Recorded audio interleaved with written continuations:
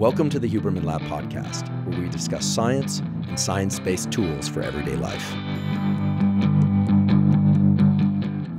I'm Andrew Huberman, and I'm a professor of neurobiology and ophthalmology at Stanford School of Medicine.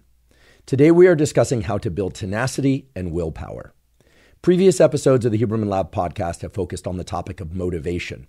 And while motivation and willpower are linked thematically and mechanistically, today we are going to discuss tenacity, that is, the willingness to persist under pressure and resistance of different kinds, and willpower, which has to do with both the motivation to do things and the motivation to resist certain things. Today you will learn about the psychology and neuroscience of tenacity and willpower. And I must tell you, this is a fascinating literature. In fact, you will learn about a brain structure that, at least to my knowledge, most neuroscientists are not even aware of. And yet, in researching this episode, I absolutely fell in love with this brain structure because of its incredible ability to integrate the very sorts of information from within and from outside of you to harness and build tenacity and willpower. And indeed, today you will learn research-supported tools for how to enhance your level of tenacity and willpower in any circumstance. Before we begin, I'd like to emphasize that this podcast is separate from my teaching and research roles at Stanford. It is, however, part of my desire and effort to bring zero cost to consumer information about science and science-related tools to the general public. In keeping with that theme, I'd like to thank the sponsors of today's podcast. Our first sponsor is Maui Nui Venison. Maui Nui Venison is the most nutrient-dense and delicious red meat available. I've spoken before on this podcast in solo episodes and with guests about the need to get approximately 1 gram of high-quality protein per pound of body weight each day for optimal nutrition. Now, there are many different ways that one can do that, but a key thing is to make sure that you're not doing that by ingesting excessive calories. Maui Nui Venison has the highest density of quality protein per calorie, and it achieves that in delicious things like ground meats, venison steaks, jerky, and bone broth. I particularly like the ground venison. I make those into venison burgers probably 5 times a week or more. I also like the jerky for its convenience, especially when I'm traveling or I'm especially busy with work, and know that I'm getting an extremely nutrient-dense, high-quality source of protein. If you'd like to try Maui Nui Venison, you can go to mauinuivenison.com/Huberman and get 20% off your first order. Again, that's mauinuivenison.com/Huberman to get 20% off. Today's episode is also brought to us by Helix Sleep. Helix Sleep makes mattresses and pillows that are tailored to your unique sleep needs. Now, sleep is the foundation of mental health, physical health, and performance. When we are sleeping well and enough, mental health, physical health, and performance all stand to be at their best. One of the key things to getting a great night's sleep is to make sure that your mattress is tailored to your unique sleep needs. Helix Sleep has a brief 2-minute quiz that if you go to their website, you take that quiz and answer questions such as, do you tend to sleep on your back, your side, or your stomach? Do you tend to run hot or cold in the middle of the night? Maybe you don't know the answers to those questions, and that's fine. At the end of that 2-minute quiz, they will match you to a mattress that's ideal for your sleep needs. I sleep on the Dusk, D-U-S-K mattress. And when I started sleeping on a Dusk mattress about 2 years ago, my sleep immediately improved. So if you're interested in upgrading your mattress, go to helixsleep.com/Huberman, take their 2-minute sleep quiz, and they'll match you to a customized mattress for you. And you'll get up to $350 off any mattress order and 2 free pillows. Again, if interested, go to helixsleep.com/Huberman for up to $350 off and 2 free pillows. Okay, let's talk about tenacity and willpower and how to enhance your level of tenacity and willpower. I will also mention certain cases where having too much tenacity and willpower can be problematic for mental health and physical health. But for most people, I believe that enhancing one's level of tenacity and willpower would be advantageous. Now, you'll be relieved to know that while there are a near infinite number of different circumstances where one would need to draw on tenacity and willpower in order to succeed, there is one major mechanism within the brain, indeed one major mechanism, by which tenacity and willpower are generated. And it arrives through the activation of a particular brain center that is a hub. That is, it lies at the interface of many other neural circuits and has input from all the critical neural circuits that one would need in order to generate tenacity and willpower. Now, we are going to return to that particular neural circuit a little bit later after we talk about the psychology of willpower. Because in talking about the psychology of willpower, it will frame up as to why understanding this one particular brain center or hub of inputs and outputs from different neural structures in the brain and body will indeed allow you to get the most out of the tools that have been shown in scientific research to enhance your level of tenacity and willpower.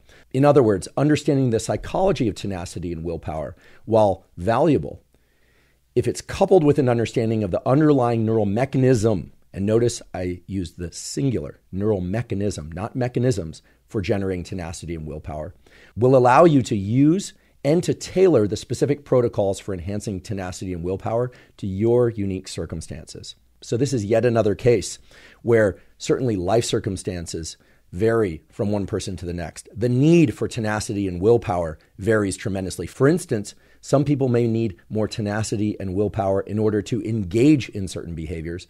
Others of us might need more tenacity and willpower in order to resist certain types of behaviors. Today, you will learn about the brain center that governs all of that. And then you can frame it within the psychological understanding of tenacity and willpower so that you can get the most out of the protocols that we will discuss. Let's start by talking about what tenacity and willpower clearly are, and separating tenacity and willpower from some other psychological constructs that they often get confused with. Because this will be important in understanding exactly what we are trying to build when we say we want to build tenacity and willpower. So tenacity and willpower can be distinguished from habit execution. Habit execution is what you do anytime you wake up in the morning, maybe you lie there for a bit, maybe you get out of bed immediately, hopefully you get outside and get some sunlight in your eyes, especially on cloudy days, go brush your teeth, use the restroom, engage with others in your home if you live with others, etc.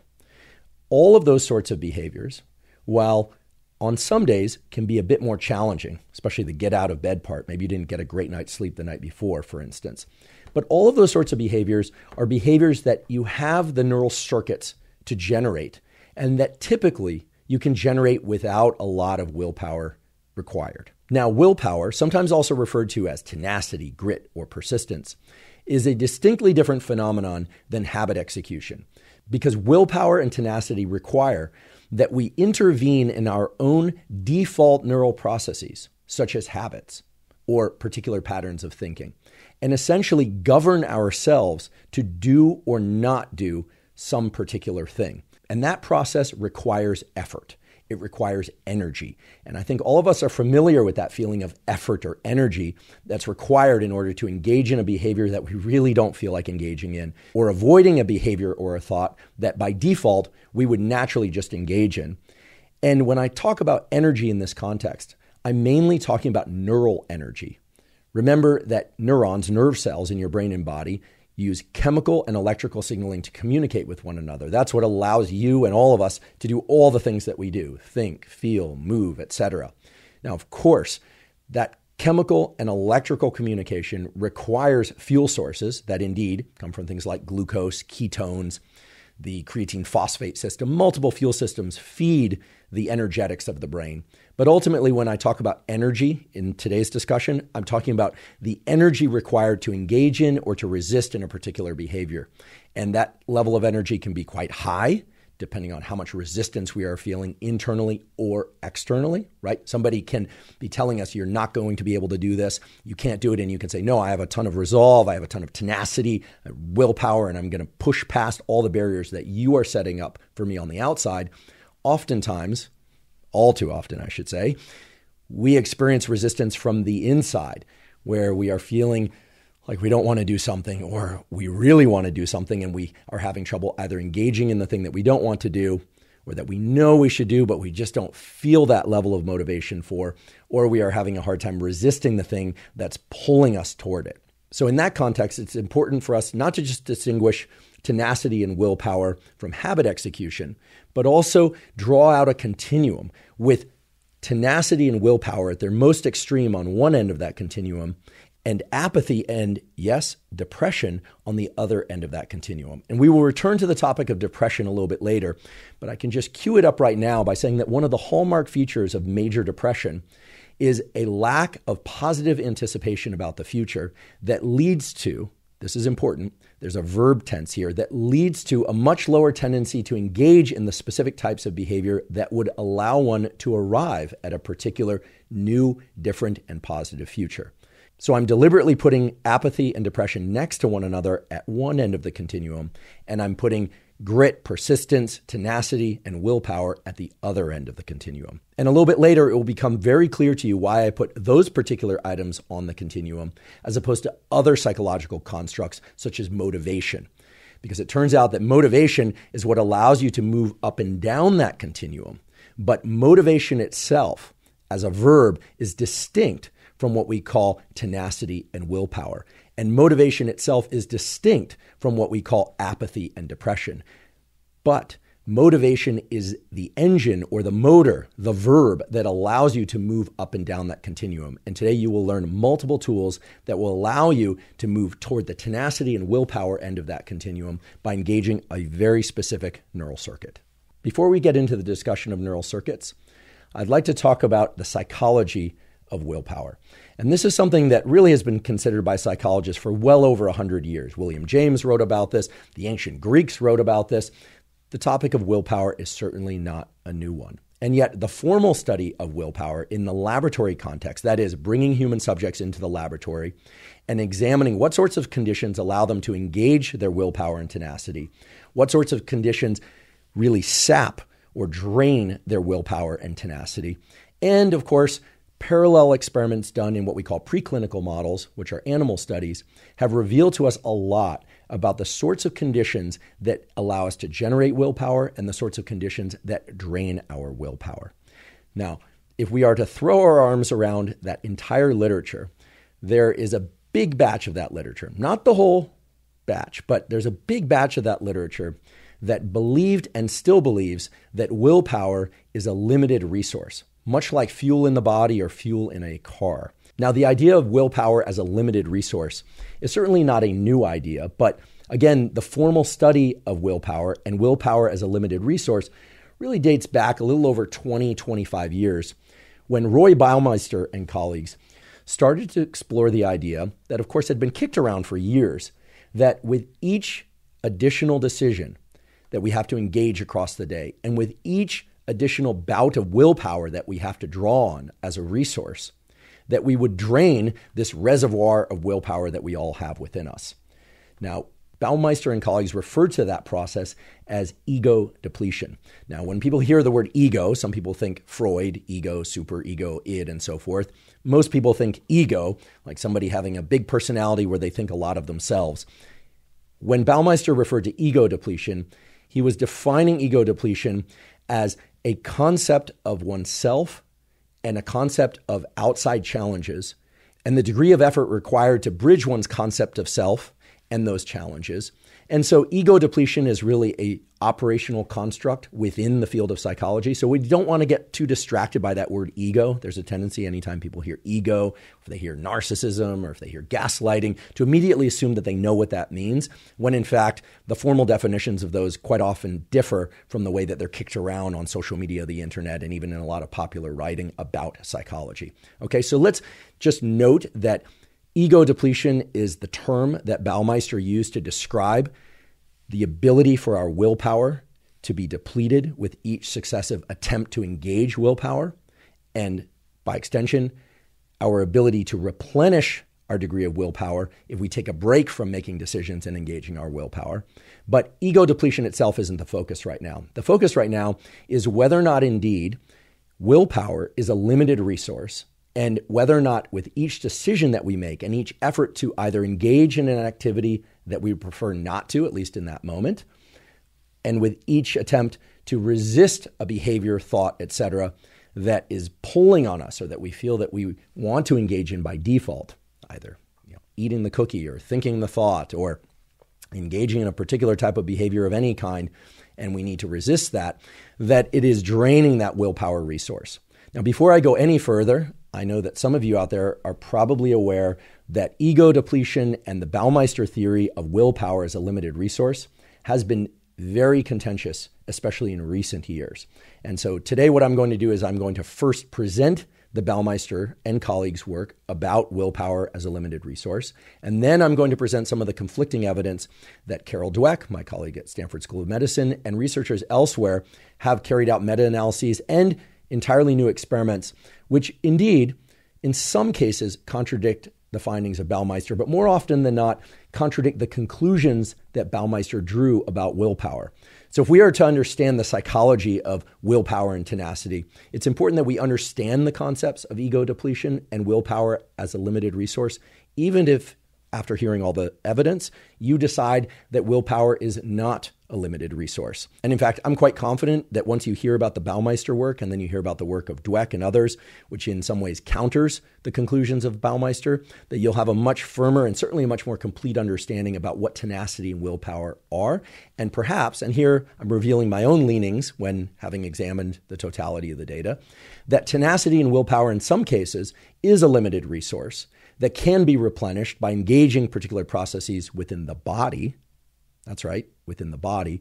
But that willpower and tenacity, and most importantly, how to engage tenacity and willpower, especially when you have a lot of challenges in front of you, not just one challenge, but multiple challenges that need to be carried out throughout the day, over weeks, over months, etc., that tenacity and willpower can be drawn upon repeatedly without them being depleted if you are clear on your beliefs about tenacity and willpower. So I realize that what I just brought up was a controversy about something that I haven't even discussed yet. So it might seem like a bit of a swirl of information for which there's really no context.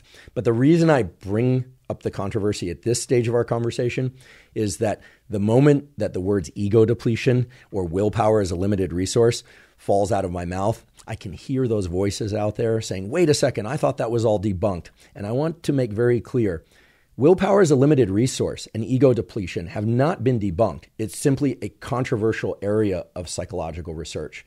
And more importantly, for today's discussion, we have to understand the theory of willpower as a limited resource if we are to understand the controversy, that is the counter argument of what willpower really is, that comes from other groups. So I really want to give you both sides of the story so that when we get to the underlying neural mechanisms for tenacity and willpower, and we get to the tools and protocols for increasing your level of tenacity and willpower and your flexibility of willpower in different contexts, that you'll be able to get the most out of those tools and protocols. Okay, so let's take a look at the evidence that willpower is a limited resource. I think most of us are familiar with what willpower feels like. That is, what it feels like to be tenacious. And again, there are two sides to this coin. There's willpower and tenacity of the sort of trying to engage in a behavior when we really don't want to, or when our impulse is not to engage in that behavior. And I say when our impulse is not to engage in that behavior because oftentimes we want to engage in the behavior. We want to study. We want to learn the instrument. We want to perform well. We want to exercise. We want the benefits of all those things. So it's not that we don't want the outcomes or the rewards of those things. And in many cases, it's not that we don't enjoy those activities, but that for whatever reason, we are feeling a lack of motivation. We're drifting down that continuum toward the more apathetic end of things. Hopefully not all the way to deep depression and apathy, but we're drifting that way, or we're not far enough up the continuum, and we're not engaging enough motivation to feel like the desire to do something, either for its own sake or for the rewards and outcomes of that thing, are sufficient to allow us to just do that thing. Hence the Nike slogan, just do it, which is a wonderful slogan, except that in the absence of any understanding about the mechanisms of how we can get ourselves to just do something, oftentimes it falls short. And to be honest, anytime I hear about people saying, well, just eliminate the thinking and just do it, that is valuable advice until it doesn't work. Because when it doesn't work, it simply doesn't work. And then you need to rely on other tools and mechanisms, which are the sort that we will talk about today. So while I have great respect for the just do it mantra, when it doesn't work, it doesn't offer any alternative solutions to engage tenacity and willpower. And I do not know anyone on this planet, I don't care if you're David Goggins or Courtney Dauwalter, there will be days when telling yourself, just do this or just don't do that is not going to be sufficient for you to engage in the behaviors or resist the behaviors or thoughts that you need to engage in or resist. That's just reality. And we should ask ourselves, why is that reality? And this is a very important point, and in fact, really illustrates the first bucket of tools and protocols for increasing tenacity and willpower. And these are the tools and protocols that I would categorize under the rubric of modulators. I've talked before on this podcast about the important distinction between mediators and modulators. Mediators are things, either psychological or biological, etc., that are directly in the mechanisms that generate some sort of action or emotion. These could be neurochemicals like dopamine or serotonin and so on.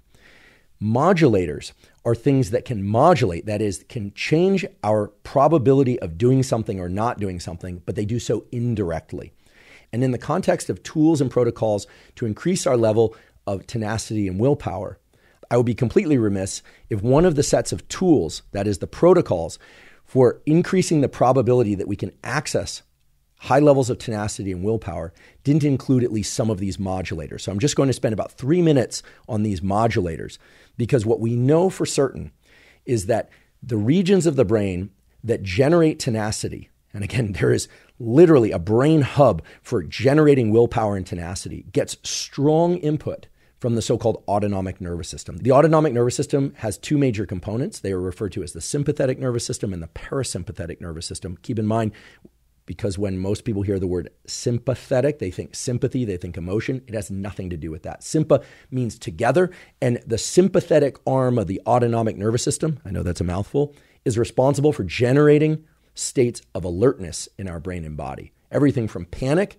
to being alert and calm, our tendency to move or our likelihood of moving under pressure.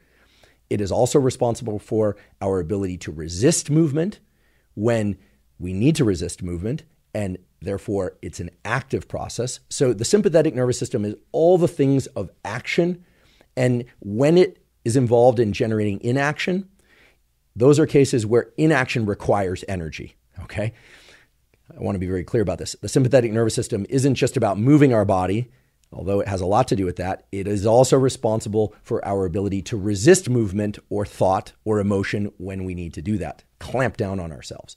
The parasympathetic aspect of our autonomic nervous system is the one that's sometimes referred to as the rest and digest neural circuits and chemicals.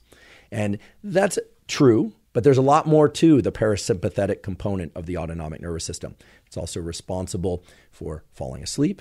It's responsible for us feeling relaxed. It is responsible for most of the states of mind and body in which we are quiescent, where we don't feel an impulse to move, or when we have a difficult time getting into action. So the sympathetic and the parasympathetic aspect of the autonomic nervous system are always in a push-pull with one another. Think of them more or less on a teeter-totter. When one end goes up, the other end goes down. They're really in competition with one another, and it's their balance that reflects how alert or how sleepy we happen to be. Now, the reason I'm giving you this rather geeky, nerd-speak, nomenclature-filled discussion about the autonomic nervous system in the context of willpower is that regardless of whether or not you believe willpower is a limited or an unlimited resource, we know one thing for sure, and that's that willpower and tenacity ride on our current autonomic function. We can translate that to everyday language by saying that when we are well rested, for instance, when we've been getting great sleep of sufficient duration the previous night and the night before that, our level of tenacity and willpower to engage in things that we would not ordinarily engage in by default, and our ability to resist behaviors and thought patterns that would otherwise be our default behaviors and thought patterns, is much higher. Conversely, when we are not getting enough quality sleep on a regular basis, our ability to call on tenacity and willpower is diminished. Now, that series of statements I just made is clearly going to be a duh for most people, but it is very important to understand that when we are sleep deprived, when we are in physical pain, when we are in emotional pain, and or when we are distracted, when we are thinking about something else aside from what we are trying to engage tenacity and willpower in order to do or not do, tenacity and willpower will be diminished. Now, all of those things together are just a bigger duh. We all know this. If you've got a splinter in your foot, it's really hard to think about not thinking about something else. If you are extremely hungry, or if you had an argument with somebody that you really care about and they said something that was particularly vexing to you and it's looping around in your head, it's going to be very hard to engage in something else that you need to do because you're going to be distracted. Likewise, if you're sleep deprived, likewise, if you are a bit sick or run down, or if you're in any kind of physical or emotional pain, your ability to draw on tenacity and willpower will be diminished. So it's an absolute truth that your ability to generate tenacity and willpower rides on a reservoir of autonomic function. And today, we don't really have a way of quantifying the level of autonomic function or dysfunction in a very simple way. It's not like resting heart rate, although resting heart rate is involved. For instance, if you haven't slept well for a few nights, or if you're particularly stressed, overtrained, you'll wake up in the morning with a significantly elevated heart rate. However, there is no simple metric like heart rate or blood pressure or even cortisol level that can tell you whether or not your autonomic function is in balance. That is, the sympathetic and parasympathetic systems of your autonomic nervous system are in the best possible balance to generate tenacity and willpower. We don't yet have such a metric, although there are companies that are starting to develop devices that hopefully will give us indices of autonomic function or dysfunction. But it is important that we acknowledge that if you're not taking care of the foundational modulators of tenacity and willpower, none of the subsequent tools and protocols that we will discuss are going to help you that much over time. You might get tenacity and willpower to engage one day when you're very sleep deprived, but it's going to be very difficult to consistently engage tenacity and willpower. For that reason, if you have any struggles with sleep, that is getting enough quality sleep on a regular basis, please see the zero-cost toolkit for sleep that we've put at hubermanlab.com. Please also see the Perfect Your Sleep, Master Your Sleep episodes, also at hubermanlab.com. And please also see the episode with expert guest, Dr. Matthew Walker, professor of sleep neuroscience and psychology at University of California, Berkeley.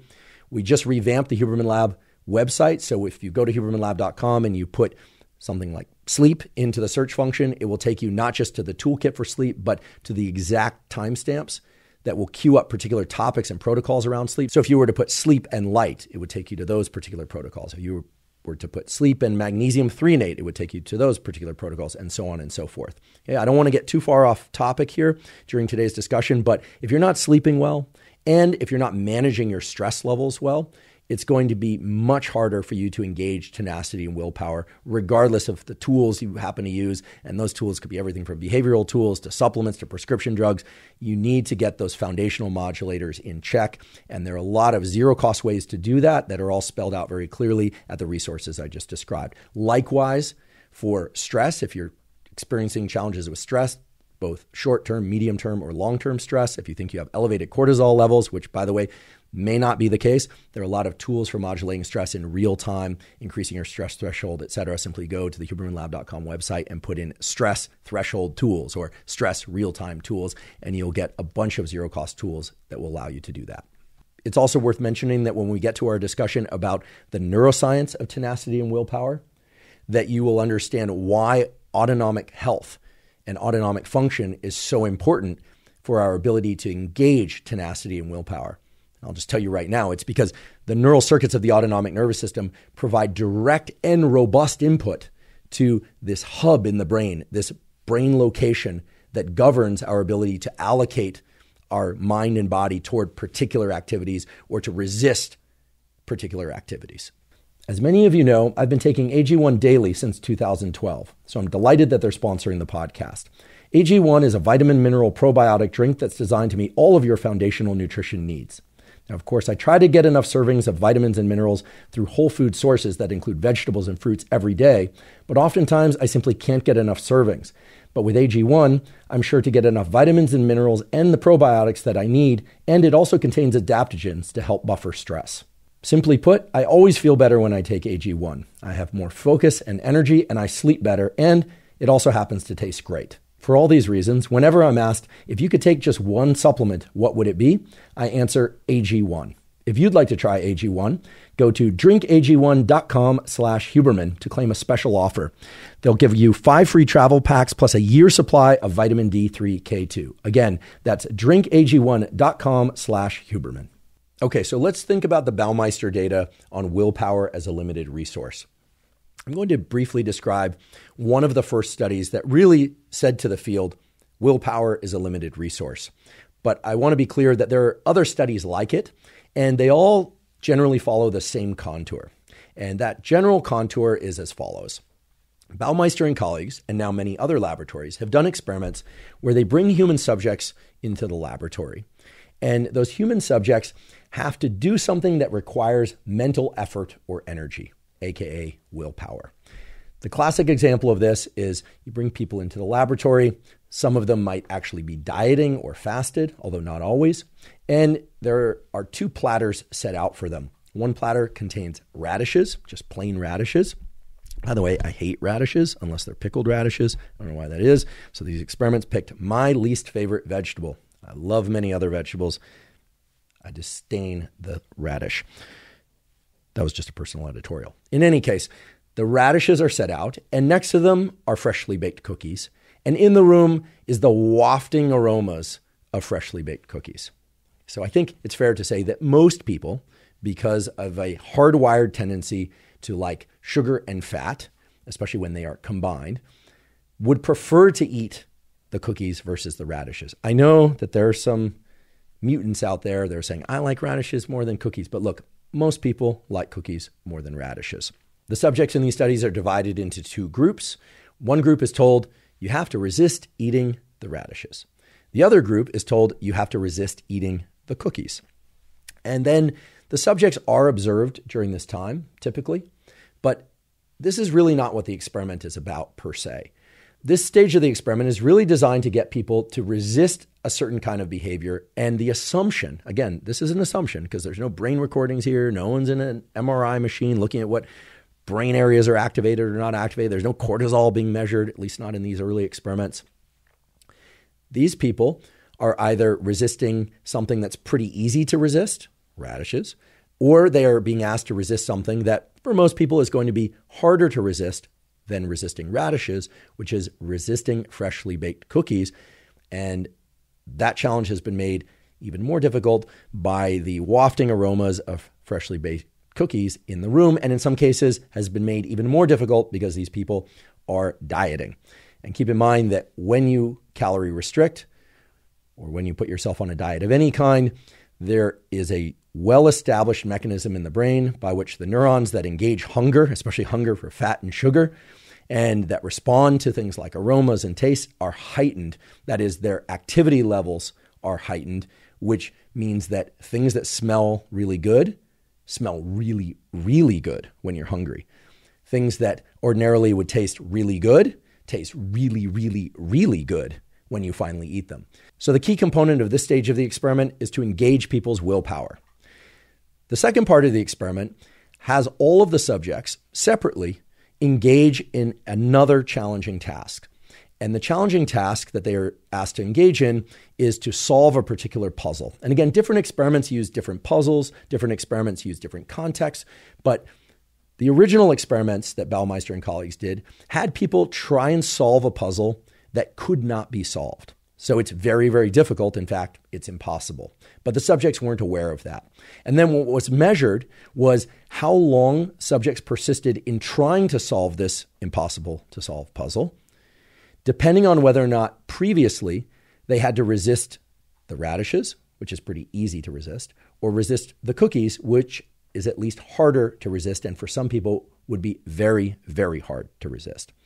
Now, you can probably already guess what the outcome of this and similar studies was, because it birthed this entire belief camp within the field of psychology that willpower is a limited resource. The outcome was that if people had to resist the cookies, which is harder to do than resisting the radishes, that they would persist for less time when they had to try and solve a puzzle that, unbeknownst to them, could not be solved. Conversely, if people had to resist something that was pretty easy to resist, such as resisting eating radishes, something that for me would be very, very easy to resist, well, when they were subsequently faced with trying to solve a very difficult, indeed impossible to solve puzzle, they persisted much longer. Okay, so put very simply, this study concluded that if you have to resist one thing and it's a hard thing to resist, well, then you have less, air quotes here, resistance in you, willpower, to engage in another difficult task subsequently. Whereas if you had an easy challenge just prior or no challenge just prior to being faced with a challenge such as a very difficult puzzle, well, then you had more resource, more willpower to apply to the solving of that puzzle. So the conclusion that Baumeister and colleagues drew from those results was that willpower is a limited resource. But it didn't specify, nor did they specify, exactly what that limited resource is. And this was quite an attractive theory because it jived well with most people's perception of what willpower and tenacity was for them. This idea that, yes, there are things that challenge us, both to do and to resist, but that we can do that. But when we are asked to do that again and again and again, while we may build up some capacity to engage our willpower and tenacity, and of course there are those rare individuals that we've heard about and some of us know that seem to have just a kind of bottomless reservoir of willpower and tenacity, most of us have an intuitive understanding of how hard it is to constantly be in friction with life, to constantly have to push ourselves to do things and to resist things. And that while that capacity can expand and grow and we can get better at it, that there does seem to be something here, just subjectively speaking, there does seem to be something about engaging tenacity and willpower that, yeah, it can feel good, but it also requires effort, this neural energy that we were talking about. So that raised the question of, okay, if willpower is a limited resource, what exactly is that resource at a physiological level? So Baumeister and colleagues subsequently went on to explore what I think is a really interesting and clever idea. Frankly, I can't confess that I would have thought of this, but they did. They said, okay, in some cases, people are eating the cookie and then they're engaging in this very difficult puzzle.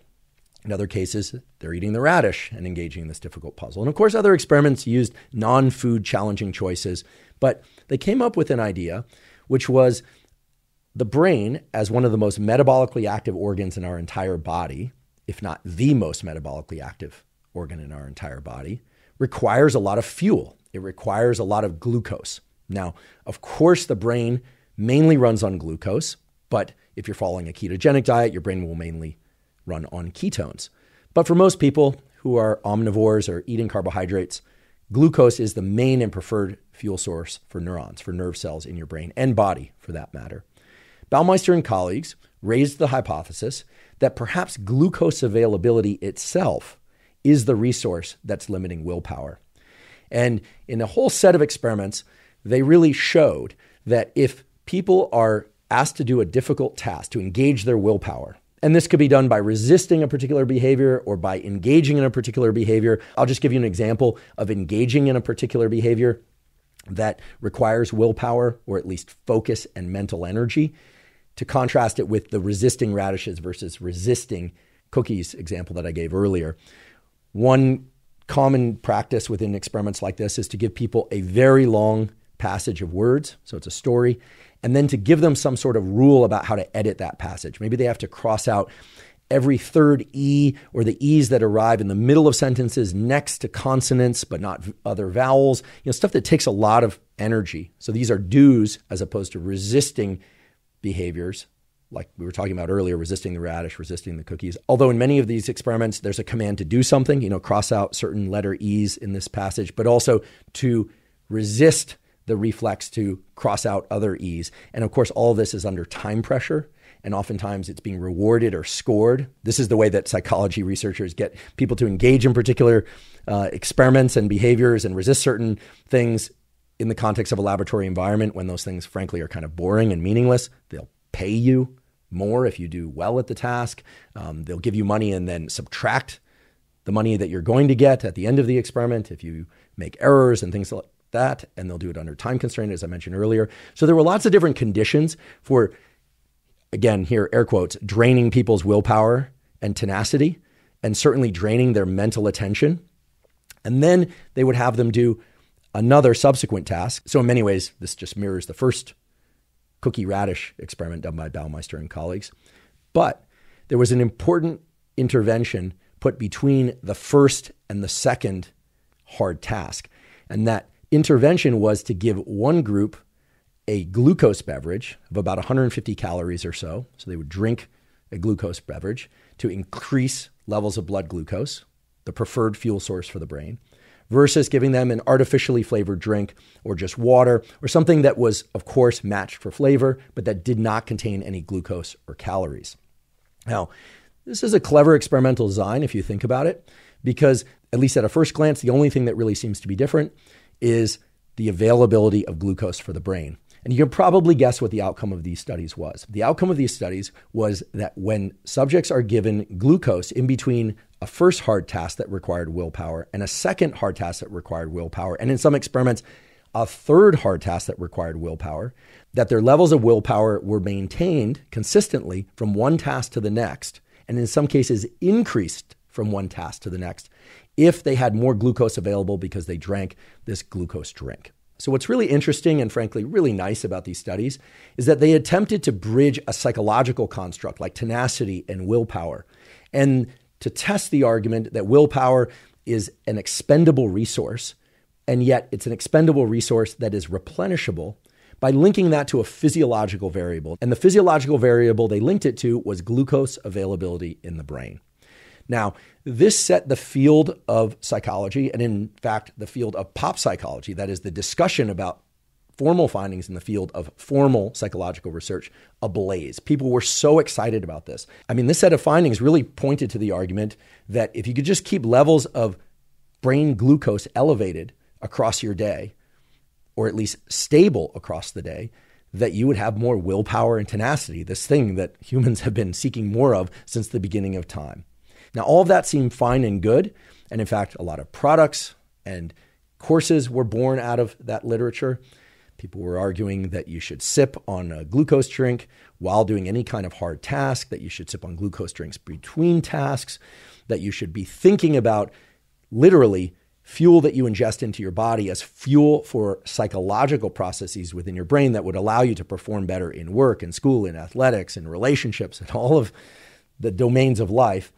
But of course, anytime there is a prominence or a real excitement about a particular finding in any field of science, but in particular in psychology where it feels so applicable, as did the Baumeister results, you are going to get other groups that are going to try and replicate those findings and that are going to dig into the findings themselves and look at the statistics, look at how well or poorly powered those studies were.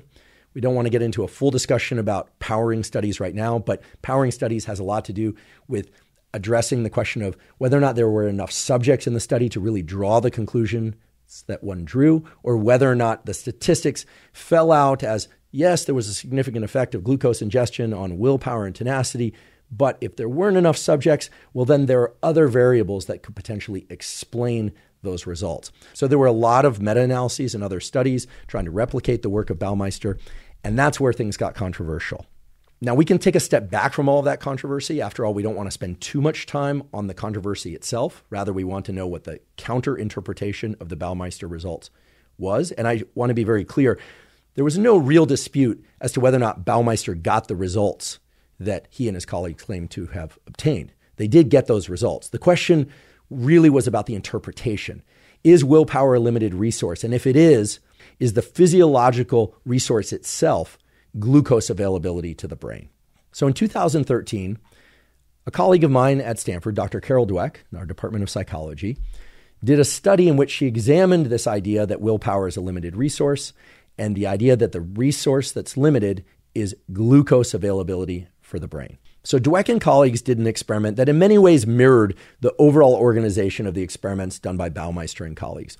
There was a difficult task. In some cases, the difficult task was that crossing out a particular ease within a passage task, followed by another difficult task. And the difficult task that came second was the Stroop task. This is a task I've talked about before on this podcast, although some episodes ago. So for those of you that are not familiar with the Stroop task is where subjects are presented with words in different colors, and they are instructed to either read the word, so to pay attention to the content of the word, or to the color in which the font of the word is written. Now, this might seem pretty easy to most of you, right? If I put up a card that says Apple on it and Apple is written in green, you probably wouldn't have a hard time if you had been instructed to tell me what color is the word written in for you to just say green, okay? But if I were to hold up a card that said red, but the font is actually in the color green, it's a little bit harder.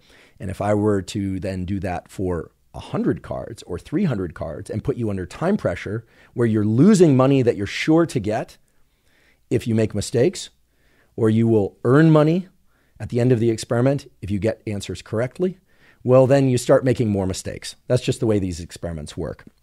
So they did a variation on the Stroop task that isn't exactly the way I just described it. And the Stroop task, by the way, is one that's used to probe prefrontal cortex function, this area of our brain right behind our foreheads that is responsible for many things, but in part is responsible for context and strategy setting given a particular set of rules. So if you get onto the bus or get onto the subway versus walk into a black tie dinner, the context and rules are very, very different as to what you would say or not say, how you would behave, how you would dress. Your prefrontal cortex is largely, although not entirely, is largely responsible for a lot of the context setting and rule setting from one situation to the next. And if you think about the Stroop task, it's really just a context-dependent strategy task. You either have to pay attention to the meaning of the words or the colors in which those words are written. And the number of mistakes that you'll make depends on how much time pressure you're under, what sorts of neurologic or psychiatric challenges you might be facing or not facing, so on and so forth. But it's a very robust task that's existed in the scientific literature for a long period of time. So the Dweck experiment, and by the way, there were actually 3 experiments in this paper. I won't go through all of them in detail for sake of time, but I will provide a link to the paper in the show note captions. But the major focus of the study was to have people engage in one hard task and then in another hard task, both of which draw on willpower, testing the idea that willpower is a limited resource, and then providing some of those subjects with a glucose-rich drink, or other subjects with a drink that was artificially sweetened, so it had no glucose, no calories, but tasted, yes, they matched them for taste. I know some of you who don't like artificial sweeteners are saying, those don't taste exactly like real sugar, but they managed to match these drinks for taste. But in one case, the drink would clearly increase blood glucose. In the other case, the drink would not raise blood glucose. So the results of this study are really spectacular in my mind, because what this study found was that yes, indeed, ingesting glucose can improve performance on these multiple challenging, willpower requiring tasks. However, the degree to which the glucose-containing drink could improve performance depended on whether or not you believed that willpower was a limited resource and whether or not you believed that resource was glucose. In other words, if you hear and believe that willpower is a limited resource, well then indeed, with each subsequent task that you engage in or life event of any kind that you engage in that requires willpower and tenacity, you will have less willpower and tenacity to draw on.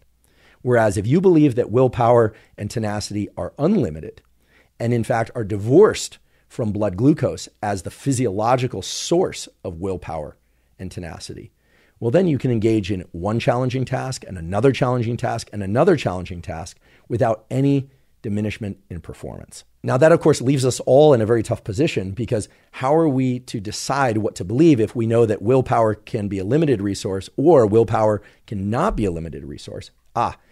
Well, the results of the Dweck study, and by the way, I should share with you the title of the study. The title of the study, not surprisingly, is Beliefs About Willpower Determine the Impact of Glucose on Self-Control. And this was a study published in the Proceedings of the National Academy of Sciences. Again, I'll provide a link to this study in the show note captions. There are 3 major experiments in this study, as I mentioned before. I just gave you the major conclusion of all of them, sort of woven together. And if it wasn't clear already, the major conclusions are that, yes, ingesting glucose can improve your ability to engage tenacity and willpower, aka self-control, from one task to the next, provided that you believe that glucose is the limiting resource for engaging tenacity and willpower. If you don't believe that, well, then you can engage tenacity and willpower without ingesting glucose. And that's where the artificially flavored drink comes in.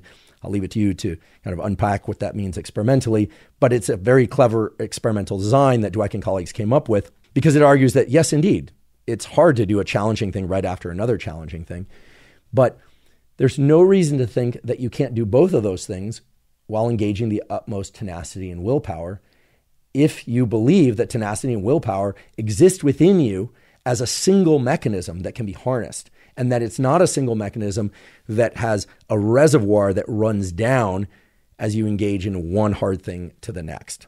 Now, this is very important because we are about to transition into our discussion of the physiological, that is the neural underpinnings of tenacity and willpower, which, as it turns out, is one major set of brain circuits. Now, there could be others that are yet to be discovered, but we know that there is one major set of brain circuits, and in particular, one brain area, believe it or not, that an entire collection of more than 24 studies really points to as the seat, the origin of what we call tenacity and willpower. But before we transition to that and the tools and protocols that physiological neural understanding set forth for us to all use and apply, I'd be remiss if I didn't mention that Baumeister wasn't about to hear these results from Dweck and colleagues and just say, okay, willpower is not a limited resource. It's not blood glucose. It's all what you believe about willpower. It's all what you believe about blood glucose. Rather, Baumeister himself went back to the lab and did subsequent experiments that in some ways, not all, counter the Dweck results. So I'm not trying to confuse anybody, but I wouldn't be doing my job if I didn't give you both sides of the story. Now, the good news is that the tools and protocols that we are going to arrive at work regardless of which psychological camp you happen to be in, the Baumeister camp or the Dweck camp. Now, I don't want to give the impression that these are warring camps, and I also don't want to give the impression that these are the only two camps of thought and experimentation within the field of tenacity and willpower. There are many groups working on these subjects. Indeed, there have been meta-analyses that have confirmed the major theories of Baumeister, and there are meta-analyses that have refuted the major findings of Baumeister. I will provide links in the show note captions to a couple examples of each so that you have those to peruse if you like. But let's discuss for a moment what Baumeister found when they went back and re-researched the idea that willpower is a limited resource and that glucose is that limiting resource. Baumeister and colleagues looked at the Dweck data and said, okay, fine, the data look great, except for the fact that in real life and in many previous experiments that they and others had done, it wasn't just two hard challenges back to back, but often 2 or 3 or 4. And what Baumeister and others found was that when subjects are presented not with just 2 challenges back to back, but 3 or more challenges, so back to back to back to back, challenges that have to engage a lot of neural energy, a lot of willpower, tenacity, resistance to do certain things, and effort to engage in certain kinds of behaviors and cognitive processes, that when subjects had glucose available to them in the brain by way of ingesting these glucose drinks, sipping those in between the tasks, sometimes even during the tasks, that their performance, that is their willpower and tenacity to engage in challenges, was maintained across those multiple challenges. And they conceded that one's belief about willpower could indeed dictate whether or not willpower was or was not a limited resource, and whether glucose would or would not enhance one's ability to engage willpower.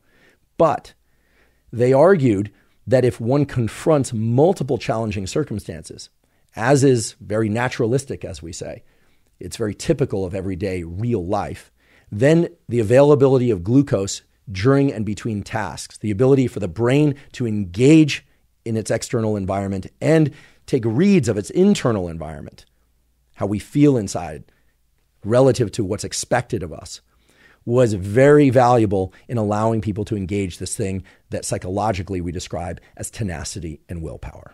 I'd like to just take a brief break and thank one of our sponsors, which is Element. Element is an electrolyte drink that has everything you need and nothing you don't. That means plenty of salt, sodium, magnesium, and potassium, the so-called electrolytes, and no sugar. Now, salt, magnesium, and potassium are critical to the function of all the cells in your body, in particular to the function of your nerve cells, also called neurons. Now, people, of course, have varying levels of requirements for sodium. So people with hypertension or prehypertension probably shouldn't increase their sodium. However, many people are surprised to find that by increasing their sodium intake, they are able to function better cognitively and physically. And that's because a lot of people, especially people who are following low carbohydrate or even moderate carbohydrate and really clean diets, oftentimes are excreting a lot of water and electrolytes along with it. And simply by increasing their electrolyte intake using Element, they just feel better and function better. I typically drink Element first thing in the morning when I wake up in order to hydrate my body and make sure I have enough electrolytes. And while I do any kind of physical training, and certainly I drink Element in my water when I'm in the sauna and after going in the sauna, because that causes quite a lot of sweating. If you'd like to try Element, you can go to Drink Element, that's lmnt.com/Huberman, to claim a free Element sample pack with your purchase. Again, that's Drink Element, lmnt.com/Huberman. Let's talk about the physiology of tenacity and willpower. And I assure you that the conversation we are about to have is not going to be just a bunch of nomenclature and mechanistic understanding of the origins of tenacity and willpower. Rather, it argues that tenacity and willpower have a unified source. That is, a specific set of brain areas that, when active, engage that feeling of tenacity and willpower regardless of what we are confronted with, regardless of whether or not we are trying to engage in something that reflexively we wouldn't otherwise want to engage in, and regardless of whether or not we are confronted with something that we have to resist. And to me, that's extremely reassuring, because whether or not you believe that blood glucose is the limiting resource for willpower, whether or not you believe that your beliefs about willpower and blood glucose impact your level of willpower, what we know for sure is that there's a single set of brain circuits. Indeed, there's a single brain area that seems to be able to largely, if not entirely, explain this phenomenon that we call tenacity and willpower. And that should be reassuring, because what it means is that tenacity and willpower is the reflection of a neural circuit function that is a skill. It's an expression of something that we all have within us. We all have this particular brain area. And quite excitingly, this is the third point, this brain area is highly subject to plasticity. There are specific things that we can do, and there are specific mindsets that we can adopt that allow us to increase the activity of this particular brain area, indeed to increase the size of this particular brain area, so that we can call on tenacity and willpower, not just in one circumstance, like school, or musical learning, or athletic endeavors, or relationship endeavors, but rather that we can call on this brain area in the context of any and all circumstances where willpower and tenacity are required. Now, we talk about neuroscience a lot on this podcast, but it's not often that I point to a particular brain area and can confidently say this particular brain area has an absolutely integral role in something as kind of high-level psychological as tenacity and willpower. But today we can do that. And that's because there's a collection of more than 24 studies that point to one particular brain area, and of course its connections with other brain areas, because no single brain area operates in isolation. Every brain area is operating in the context of neural circuits, other brain areas that it receives inputs from and gives inputs to, and so on. But this one particular brain area really does seem to underlie what we call tenacity and willpower. And we know that through several lines of evidence. First of all, I'll tell you the name of the brain area, although the name itself isn't going to tell you much unless you're a neuroscientist or anatomist. So I'll give a little bit of background about it. The name of the brain area is the anterior mid-cingulate cortex. The anterior mid-cingulate cortex is part of a larger brain area called the cingulate cortex. And in humans versus animals, it goes by slightly different names, unfortunately. It's just one of the consequences of different researchers in different labs calling the same thing different things. It can be really frustrating, but we'll make it very simple, because today we will refer to this area as the anterior mid-cingulate cortex, which is a subdivision of a larger brain area simply called the cingulate cortex. The anterior mid-cingulate cortex resides in the frontal lobes. So it's behind your forehead, although that doesn't tell you anything because all of your brain is behind your forehead if you think about it. And it's about a third of the way back toward the back of your head. And you actually have two of these structures, two anterior mid-cingulate cortices, one on each side of the brain. And they receive a lot of inputs from a lot of different areas. And we'll talk about what those areas are, because this is extremely important when thinking about the different psychological and physiological resources that you can draw upon to engage tenacity and willpower. But for the time being, let me just go through the evidence in kind of list format of why we feel so confident that the anterior mid-cingulate cortex is such a vital hub for engaging tenacity and willpower. For each of these points that I'm about to make, there is indeed at least one, if not several, quality peer-reviewed studies in humans. So there's a lot of data from animals, both rodents and primate models, et cetera, that we're not talking about today, but I should mention all of which supports the human data and vice versa.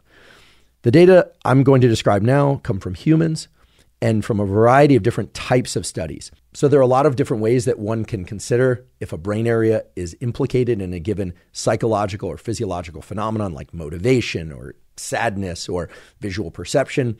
And those include, for instance, if a brain area is active during a given phenomenon. So one way to explore this is to put literally wire electrodes down below the skull, record the electric activity of neurons, and assess whether or not the electrical activity of those neurons changes when a person is, say, viewing faces or feeling a particular way, like feeling tenacious or feeling bored or feeling aggressive and so on. Another way of assessing a particular brain area's role in a given physiological or psychological phenomenon is in individuals where that particular brain area is injured. You might expect that a particular phenomenon, like willpower, like the ability to perceive faces, is present or absent, whether or not it's exacerbated or whether or not it's diminished. Other ways of assessing whether or not a given brain area is involved in a given phenomenon is whether or not that brain area literally changes size, whether or not it changes in volume over the course of some sort of training. So for instance, if somebody is not able to play a musical instrument, such as myself, and then I or a subject in one of these experiments learns a musical instrument and the volume, the size of the particular brain area is assessed across the learning or simply before and after that musical learning, and it grows, or perhaps even if it shrinks or changes shape, one might determine that it is somehow involved in the process of learning a musical instrument. You couldn't unequivocally conclude that, but along with other types of evidence, one could perhaps conclude that. So that's just a partial list of ways to assess brain area function. Other ways include assessing what other areas a given brain area gets input from. So for instance, in the case of the anterior mid-cingulate cortex, we will soon discuss the fact that it gets robust input from the autonomic nervous system, which you already learned about. It gets robust input from reward systems of the brain, such as the dopamine and serotonin-based reward systems of the brain. And it gets robust input from the context and strategy setting areas of the brain as well, and many other different brain areas. So there's a structural logic as to why the anterior mid-cingulate cortex would be involved in tenacity and willpower. But no single anatomical or physiological or lesion-based finding is as compelling as when we consider all of the results about the anterior mid-cingulate cortex together and side by side. So for instance, recordings by neural imaging of the anterior mid-cingulate cortex in an unbiased way, meaning people are put into a brain scanner and brain activity is examined en masse. All of the brain areas are looked at, and people are presented with either a hard task or an easy task, revealed that the anterior mid-cingulate cortex shows elevated levels of activity in the hard versus the easy task. And again, I want to point out that the researchers were not looking for that result. They simply observed that result. In addition, if people who exhibit high levels of academic performance across many different subjects are put into a brain scanner that evaluates so-called resting state connectivity, so no task, but simply levels of activity in different brain areas that occur spontaneously, so they're just sitting in the scanner looking at a blank screen, the resting or spontaneous levels of activity in the anterior mid-cingulate cortex of high-achieving individuals is higher relative to those of lower-achieving individuals. In addition, people that have lesions or disruptions of anterior mid-cingulate cortical function show increased apathy and depression and reduced levels of tenacity and motivation across the board, regardless of what domain of life one is asking about, whether or not it's athletic or academic, etc. Indeed, successful dieters show elevated spontaneous and what's called evoked levels of activity in the anterior mid-cingulate cortex. So spontaneous, again, just at rest, they have higher levels of activity in the anterior mid-cingulate cortex.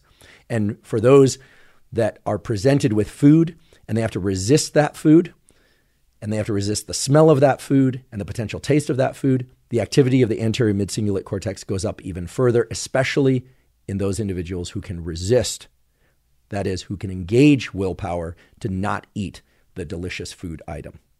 Conversely, individuals that have failed to exert sufficient willpower to lose their desired weight, and this was for medical reasons related to trying to achieve medical health, as well as people who are obese, seem to have diminished levels of activity in the anterior mid-cingulate cortex. In addition, people who are depressed, who express a lot of apathy, and here we're talking about clinically diagnosed major depression, show reduced levels of activity in the anterior mid-cingulate cortex. Humans that express a lot of what's called learned helplessness, that is, they've adopted the belief and the actions associated with the belief that no matter what they do, the outcomes are not going to be what they desire, express lower levels of neural activity in the anterior mid-cingulate cortex. So you can see this list goes on, but it in fact gets even more interesting. Remember earlier I mentioned that successful dieters have elevated levels of neural activity in the anterior mid-cingulate cortex. Now that might seem like a good thing, and indeed it can be a good thing, But there's a pathologic condition associated with dieting and one's ability to engage willpower and resist food. And that's in the case of eating disorders such as anorexia nervosa. Now, I've done a Huberman Lab podcast solo episode about anorexia nervosa. And on that podcast, I made the point that I'll make again now, which is that anorexia nervosa is the most deadly of all the psychiatric conditions, leading to death in a very large percentage of people that have it. Now, fortunately, there are treatments and more emerging all the time, but it's a very serious psychological and physiological condition that is extremely deadly. Individuals with anorexia nervosa exhibit heightened levels of activity in their anterior mid-cingulate cortex, both at rest and when presented with food. And I don't want to go on a full tangent about anorexia because we covered anorexia on the previous podcast episode about anorexia, which, by the way, you can find at hubermanlab.com. Simply search anorexia or eating disorders within the search function.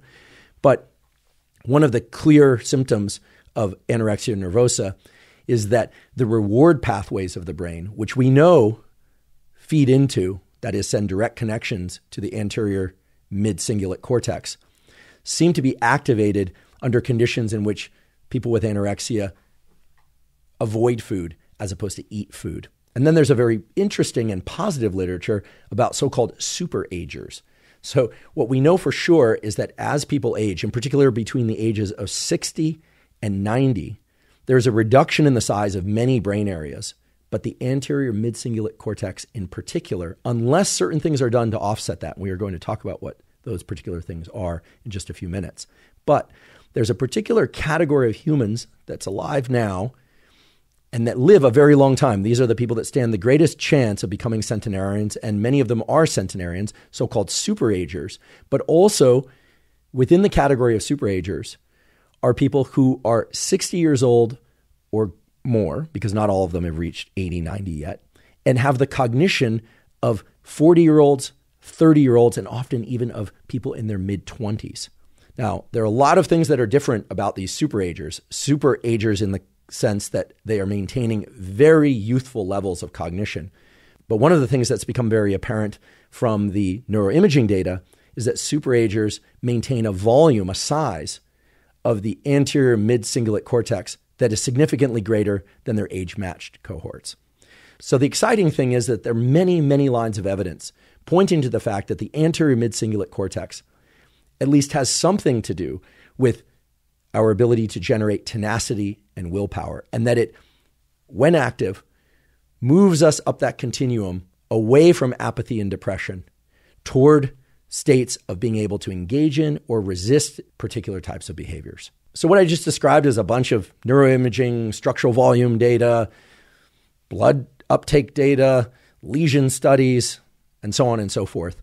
But we can simplify all of that and, in fact, address something that perhaps I should have said earlier, which is that when we're talking about tenacity and willpower, we're really talking about one of two things.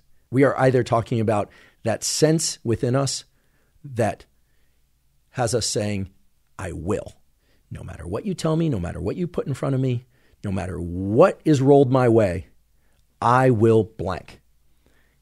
Now, the other expression of tenacity and willpower is that within us, within you, within me, when tenacity and willpower are active, we have that sense within us, that feeling in our body, and that thought pattern, aka feeling in our brain, that no matter what you say, no matter what you do, no matter what you put in front of me, I won't. So really, willpower is either an expression of I will, or I absolutely will, is perhaps a better way to state it, or I absolutely won't. Now, that might seem like just a simple subjective reordering of a bunch of physiological data and psychology studies, but it's not.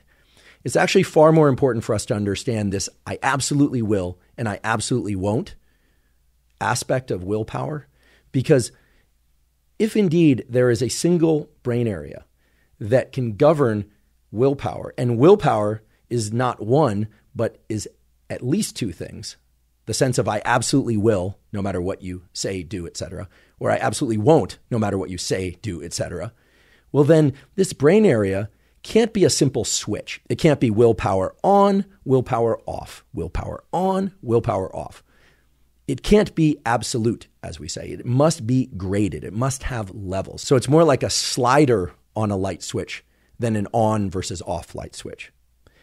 In addition to that, if there is truly one brain area that plays a critical role in generating tenacity and willpower, and tenacity and willpower is something that's required from us in a lot of different contexts where we have to say, I absolutely will, yes, this. I absolutely won't, no, that. I absolutely will, also, yes, this, et cetera, right? Because life is complex. Even just the simple thing of, say, dieting or trying to get a particular degree or trying to navigate even a simple illness, like I'm going to get through this week despite feeling lousy. I'm going to take good care of myself. All of these things in some sense require tenacity and willpower. And the behaviors we need to engage in and avoid engaging in is very dynamic, depending not just on who we are and what we're trying to do or not do, but also where we are that day, that moment.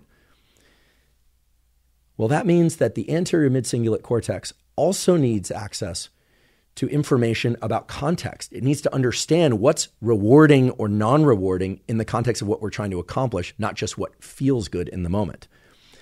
Now, fortunately, there have been a number of studies exploring not just the activity levels of the anterior mid-cingulate cortex or the size of the anterior mid-cingulate cortex in the various conditions we talked about before, depression, obesity, successful dieters, successful students, successful athletes, etc., but a lot of anatomical tracing studies, both from fixed, that is from dead brain tissue, so postmortem brain tissue in humans, but also nowadays there are certain types of neuroimaging, in particular something called diffusion tensor imaging that allows one to examine the flow of information in and out of different brain areas through so-called white matter tracks.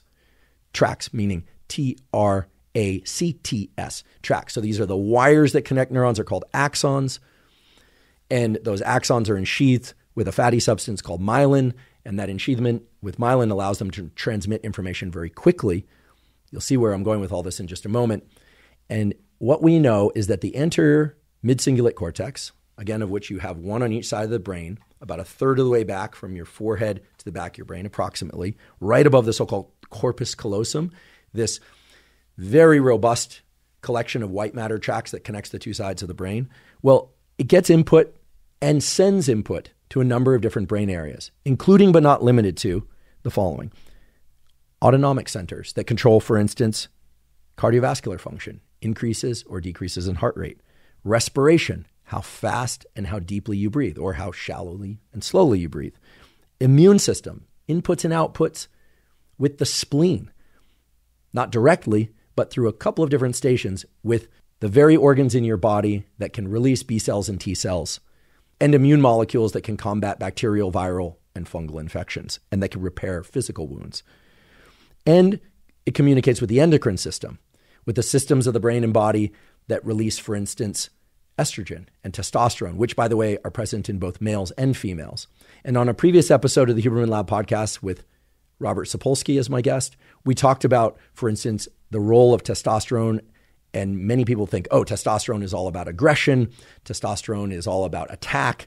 Testosterone is all about mating. That is completely false. While it can be involved in those different processes, what Dr. Sapolsky and I discussed is that one of the major functions of testosterone in the brain is to make effort feel good. And you can see, and we'll talk a little bit more about how that links up very directly with this concept of tenacity and willpower.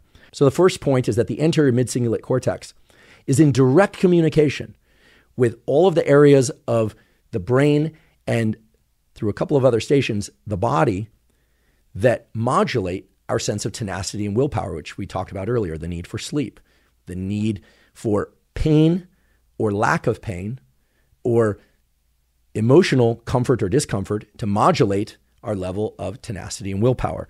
The anterior mid-cingulate cortex is also directly linked up with premotor centers. These are the centers of the brain that organize particular patterns of behavior and indeed that can suppress particular patterns of behavior. As I tell you that, you're probably filling in the blanks. This is engaging in a behavior or resisting a behavior. The anterior mid-cingulate cortex is also directly wired in with the reward pathways of the brain. It can trigger the release of dopamine. It can also respond to the release of dopamine. And that dopamine release could be generated behaviorally. It could be generated through some sort of food reward. It could be pharmacologic. There are a number of different ways that the dopamine system can communicate with the anterior mid-cingulate cortex. The point here is that it is in direct communication with the anterior mid-cingulate cortex, and the anterior mid-cingulate cortex is in direct communication with the dopamine system. And what I just gave you is, frankly, just a partial list of the different areas of the brain that are communicating robustly with the anterior mid-cingulate cortex.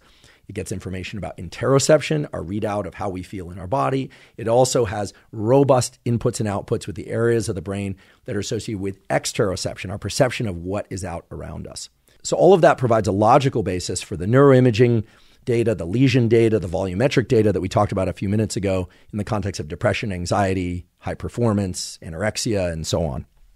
But one of the most important arguments that's ever been made in favor of the anterior mid-cingulate cortex being a major seat for tenacity and willpower comes from Dr. Lisa Feldman Barrett, who is soon to be a guest on the Huberman Lab podcast. We've actually recorded that episode already, and it should be out very soon. Lisa's laboratory is well known for pioneering research on emotion and affect. I strongly encourage you to listen to that episode once it comes out. And it was actually Lisa herself that cued me to the importance of the anterior mid-cingulate cortex. And Lisa and colleagues have written several spectacular reviews about the anterior mid-cingulate cortex and its role in tenacity and motivation. I will provide links to a few of those in the show note captions. The one that I'm particularly excited about, the one that I've spent now an immense amount of time with, is entitled The Tenacious Brain, How the Anterior Mid-Cingulate Cortex Contributes to Achieving Goals. So if you have a background in biology, even if you don't, I think you'll find that review to be very interesting. And it further substantiates a lot of the points that I made a few moments ago about the different scenarios and types of individuals that seem to be able to engage their anterior mid-cingulate cortex under different conditions and to a greater or lesser extent than others. So hats off to Lisa for cueing me to this incredibly interesting brain structure. I had known that it existed. After all, I teach neuroanatomy to medical students at Stanford, and I taught neuroanatomy for many, many years. But I don't think enough people, and indeed very few professional neuroscientists, could tell you what the anterior mid-cingulate cortex does, but it has this apparently incredible function in generating tenacity and motivation. Along those lines, one of the most incredible and important studies about the anterior mid-cingulate cortex and its capacity to generate feelings of tenacity and willpower comes from one of my colleagues at Stanford, Joe Parvizi, who essentially went into human beings who needed brain surgery for other reasons and stimulated particular brain areas with a very high degree of precision. The title of the paper that I'm referring to was published in 2013 in the journal Neuron, Cell Press Journal, excellent journal. And it's entitled The Will to Persevere Induced by Electrical Stimulation of the Human Cingulate Gyrus. Now you'll notice the title said human cingulate gyrus, not anterior mid-cingulate gyrus. But because they had electrodes and a stimulation technique that would allow them to stimulate in very small regions, extending as little as 5 millimeters, but no more, away from the stimulation site, they were able to march their stimulation around different subregions of the cingulate gyrus of humans while those people were awake, and then ask those people, how do you feel? What are you experiencing in this moment? In addition to that, they were recording various autonomic parameters from those people, so heart rate, breathing, in addition to brainwave activity. So what the subjects report when their anterior mid-cingulate cortex was stimulated is that, in their words, something was about to happen. They felt as if there was some sort of pressure upon them from the outside, not physical pressure, but that something was about to happen. In fact, one of the subjects described the sensation as, it's as if there's a storm off in the distance, but I know I need to go into the storm, and I know I can make it through the storm. Okay? Another subject described the experience of having their anterior mid-cingulate cortex stimulated as, okay, something not necessarily good is going to happen, but I know that I need to marshal resources and resist, and I'm confident that I can push through. Now, because Parvizi and colleagues are excellent scientists, they, of course, did control experiments where they would tell the person, okay, we're stimulating that same brain area that a moment ago you told me created this feeling of some pressure upon you that you have to resist, some sense of fight or urgency to push back. But in reality, during certain control conditions, they were not stimulating those brain areas. And the subjects then reported, I don't feel like anything's about to happen. Yeah, I don't feel anything at all. In other words, it was the stimulation of the anterior mid-cingulate cortex and only the anterior mid-cingulate cortex that created the sensation within people that there was something to resist, that there was something putting pressure on them, again, not physical pressure, but psychological pressure, and that they were going to have to marshal resources in order to push back upon. In fact, they reported feeling as if their body was getting ready to do something. One subject said something along the lines of, I feel like I'm about to do something. I'm about to go someplace or do something to resist this foreboding sense that's now coming over me.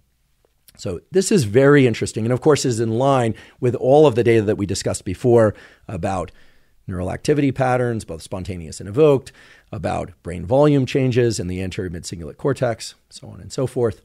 And it really points to the idea that the anterior mid-cingulate cortex is a hub that receives information from a diversity of brain areas that we talked about a few minutes ago, and that generates a particular sense within us that we are going to be forward center of mass, that we are going to resist something, and that perhaps we are going to move or act in some particular way, or, as we've been discussing all along, resist action in some particular way, but that it requires that we marshal resources, which takes us back, of course, to the studies of Baumeister and indeed of Dweck, where they explored willpower as a limited resource, perhaps, glucose perhaps as that limited resource, beliefs about willpower and glucose probably, with a high degree of certainty, are going to be involved there too. But regardless of that controversy, it's clear that there's an energy required. There's an activation state of engagement or resistance to a particular behavior or thought pattern that we all associate with this phenomenon of tenacity and willpower.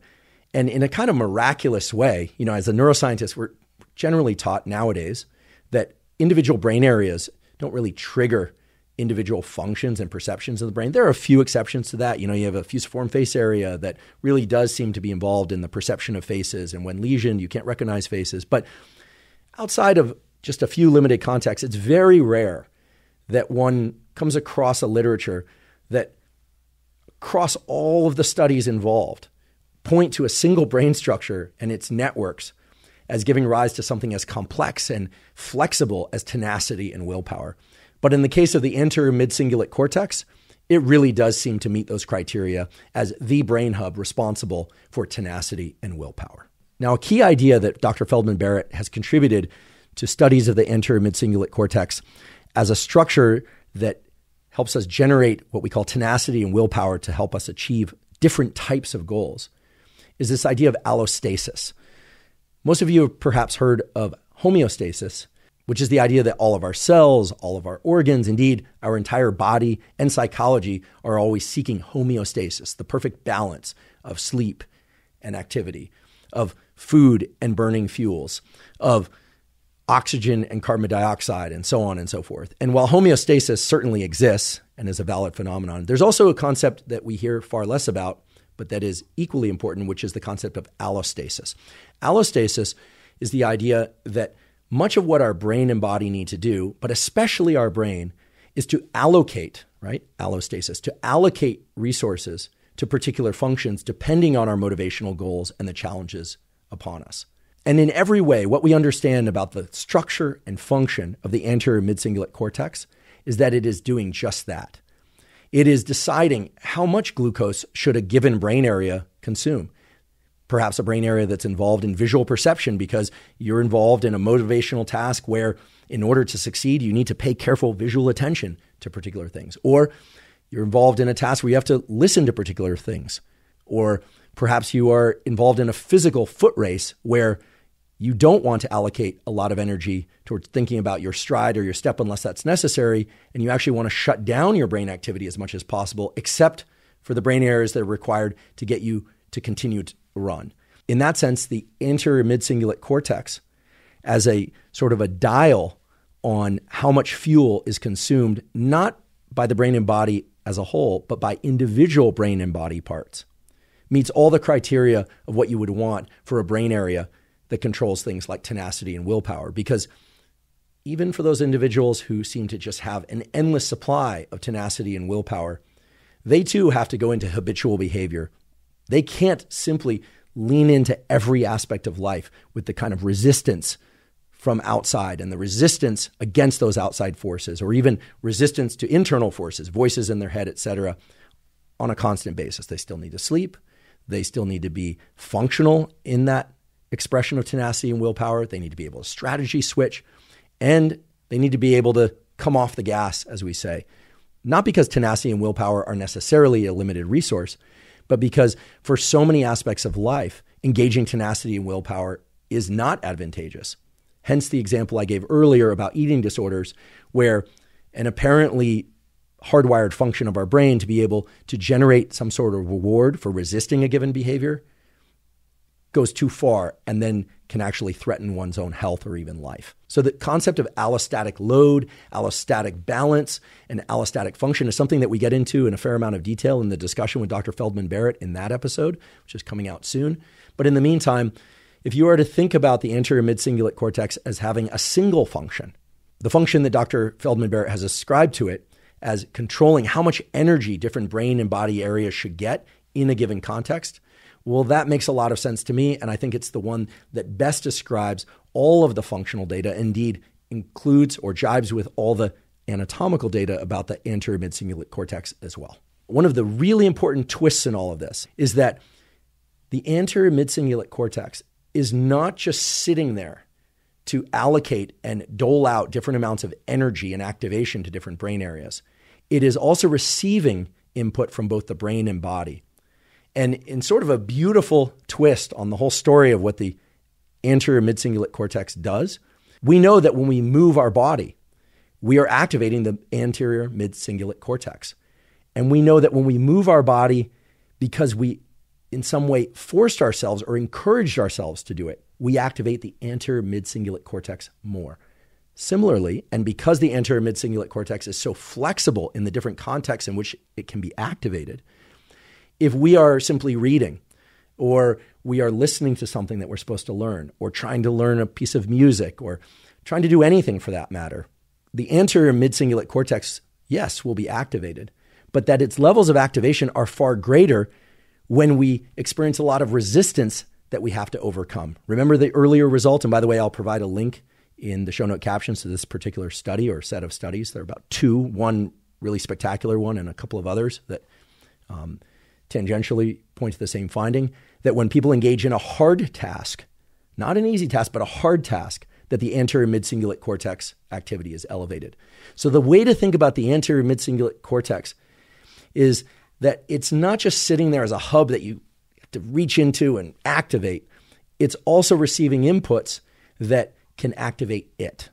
And that's what allows us to now talk about the tools and protocols that don't just allow us to engage our anterior mid-cingulate cortex and access more tenacity and willpower, but that allow us to exercise, not necessarily in the context of physical exercise, although it could be that too, but to exercise our anterior mid-cingulate cortice's ability to engage not just in that challenging context, but in other challenging contexts as well. In fact, I'll just tell you right now that studies in non-human primates, and to a limited extent in humans, but here we think there's a strong analog between the non-human primate data and the human data, the anterior mid-cingulate cortex is chock-a-block full of the expression of molecules such as CAM kinase 2, receptors to various neurotrophins, particular types of NMDA and methyl D-aspartate receptors, all of which, if none of those names mean anything to you, just know that all of them refer to different aspects of and a capacity for synaptic plasticity,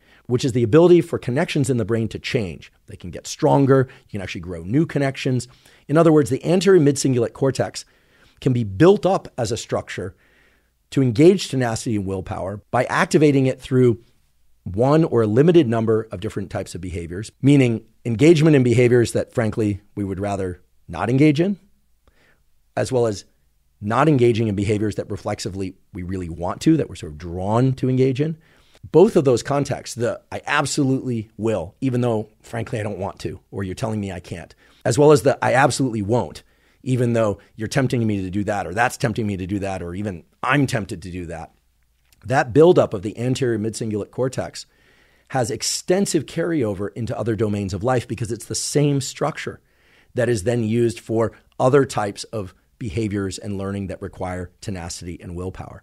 So that's incredibly reassuring. In fact, it's downright exciting because, as I mentioned earlier, while there are a near infinite number of different circumstances where we each and all need tenacity and willpower, it seems that there's a very generic mechanism for generating tenacity and willpower. And that means that if we can build up our capacity for tenacity and willpower by engaging in particular types of behaviors and resisting particular types of behaviors, well, then it's going to carry over in a very functional way to the other aspects of life that we find challenging and that we may find challenging in the future. Okay, so by now, I like to think that I've convinced you, because frankly, the data are very convincing, that the anterior mid-cingulate cortex is a vital hub within your brain for allocating energy and resources to generating tenacity and willpower. And perhaps it's taken you a lot of tenacity and willpower to get this far through the episode, waiting with bated breath, presumably, to learn how exactly you can improve the functioning of your anterior mid-cingulate cortex. Now, fortunately, there are published peer-reviewed data that explain how to do that. In fact, there's a study that was published in 2006 by Colom and colleagues entitled Aerobic Exercise Training Increases Brain Volume in Aging Humans. And before you go run off, literally, and engage in cardiovascular exercise, I'm just going to describe to you the contour of this study and what specifically was done so that you can best implement the best protocols for your particular circumstances. This was a study exploring why and how certain brain areas and brain volume generally decreases as we age. It's well known, as I mentioned earlier, that individuals aged really 50 and older, and maybe as early as 30 and older, experience a decrease in brain volume, with particular brain areas shrinking faster than others. But of course, there are other people that include the superagers that we talked about earlier, and many, many other people who are not superagers who don't experience the same decrease in brain volume. So why is it that they maintain the same brain size that they did when they were younger or undergo less decrease in brain size? That's what the researchers for this study were initially interested in understanding.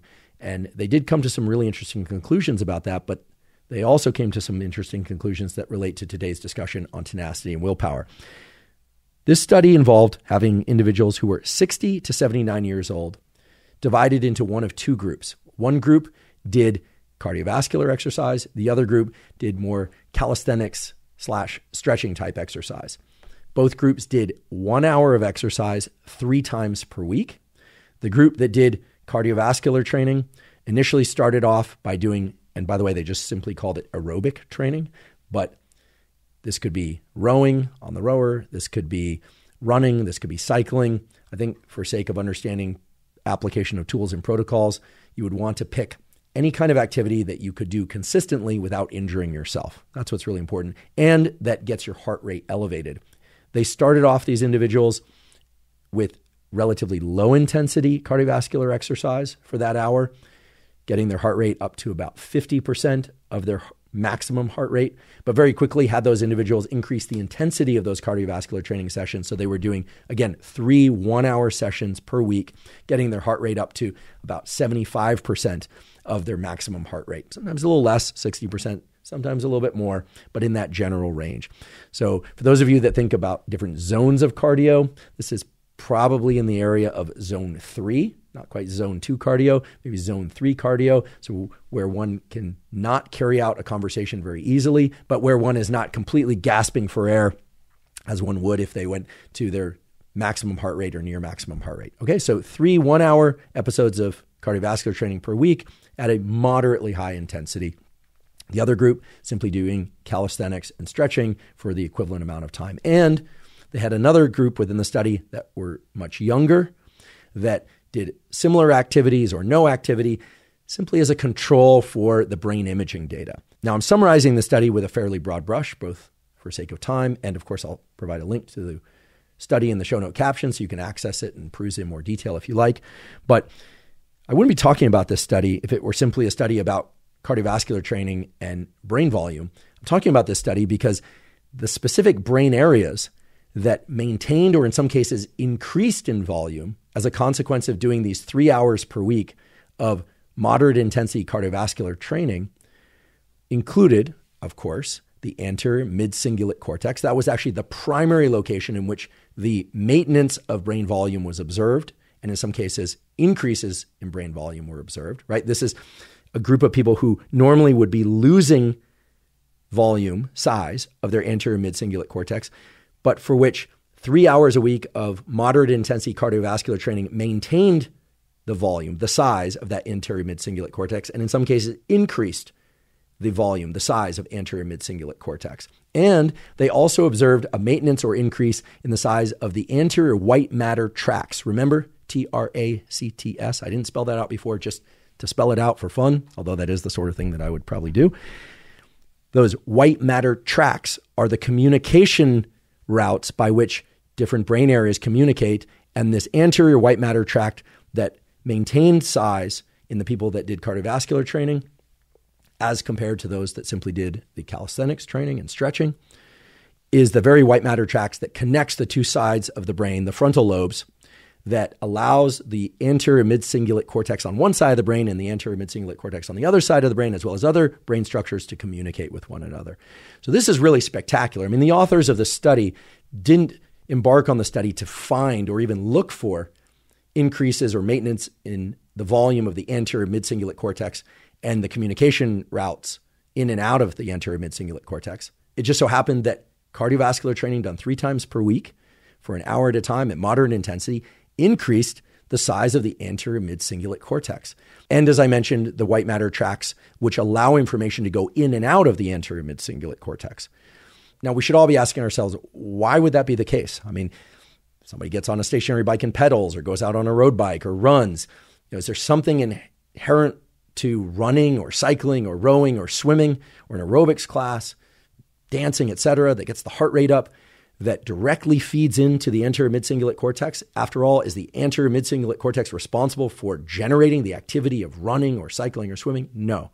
Rather, the interpretation is that in order to engage in this 1 hour, 3 times per week set of sessions of cardiovascular training, they had to allocate resources. They had to get up out of a chair. They had to get off the couch. They had to say no to other potential obligations, social engagements, meals, etc., and get to these exercise classes or sessions that they did with others or alone. Now, an interesting and, in fact, important aspect of the study is that the compliance with this 3 hours per week of cardiovascular training was very high. 85% of individuals engaged in these sessions across the 6-month period of the study. I should have mentioned that earlier. The study was carried out over the course of 6 months. They did not have the opportunity to do neuroimaging after, say, a week or 2 weeks. So they imaged these people's brains before and they imaged these people's brains after this 6-month period. It's anybody's guess as to whether or not they would have observed the same or maybe even greater increases at the 1-month interval, et cetera. We simply don't know. There's a great cost, both energetic and financial, to doing these kinds of studies. So they looked at a 6-month period. But setting all of that aside, this is a very important study in the context of today's discussion, because what it means is that if we acknowledge that the anterior mid-cingulate cortex and the volume of anterior mid-cingulate cortex is related to one's ability to generate tenacity and willpower for any number of different endeavors, well, then having access to a tool or a protocol that can increase the size of one's anterior mid-cingulate cortex is going to be extremely valuable. So what's the takeaway from this study? The takeaway from the study is not necessarily that you should be doing 3 1-hour bouts of cardiovascular training per week for 6 months to maintain or increase the size of your anterior mid-cingulate cortex.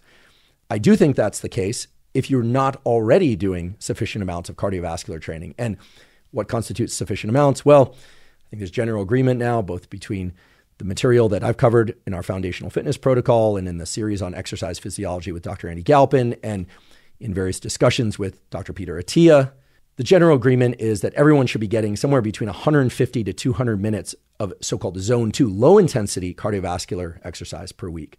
But the results of this study really point to the idea that we should all be doing perhaps 3 hours, but certainly we should all be doing some form of physical exercise. But for any of us that are interested in increasing tenacity and willpower across domains, both for cognitive and physical endeavors, emotional endeavors too, for that matter, that we should be engaging in some exercise. And again, we're going to talk about cognitive exercise in a moment, but that we should be engaging in some exercise that we are not already doing. Now, that, of course, will lead many people to think, wait, I'm already doing 200 minutes per week of zone 2 cardio. How can I add 3 hours more of cardio? That's not what I'm saying. What's important to understand about this whole discussion about tenacity and willpower is that the ability to engage the anterior mid-cingulate cortex and to build up its volume, literally, and increase its activity relies on one critical feature, which is that you have to be in some degree of resistance, some lack of desire, or I should say lack of reflexive desire or ability to engage in that behavior. Okay? This is super important if you're thinking about tools and protocols to increase your level of tenacity and willpower.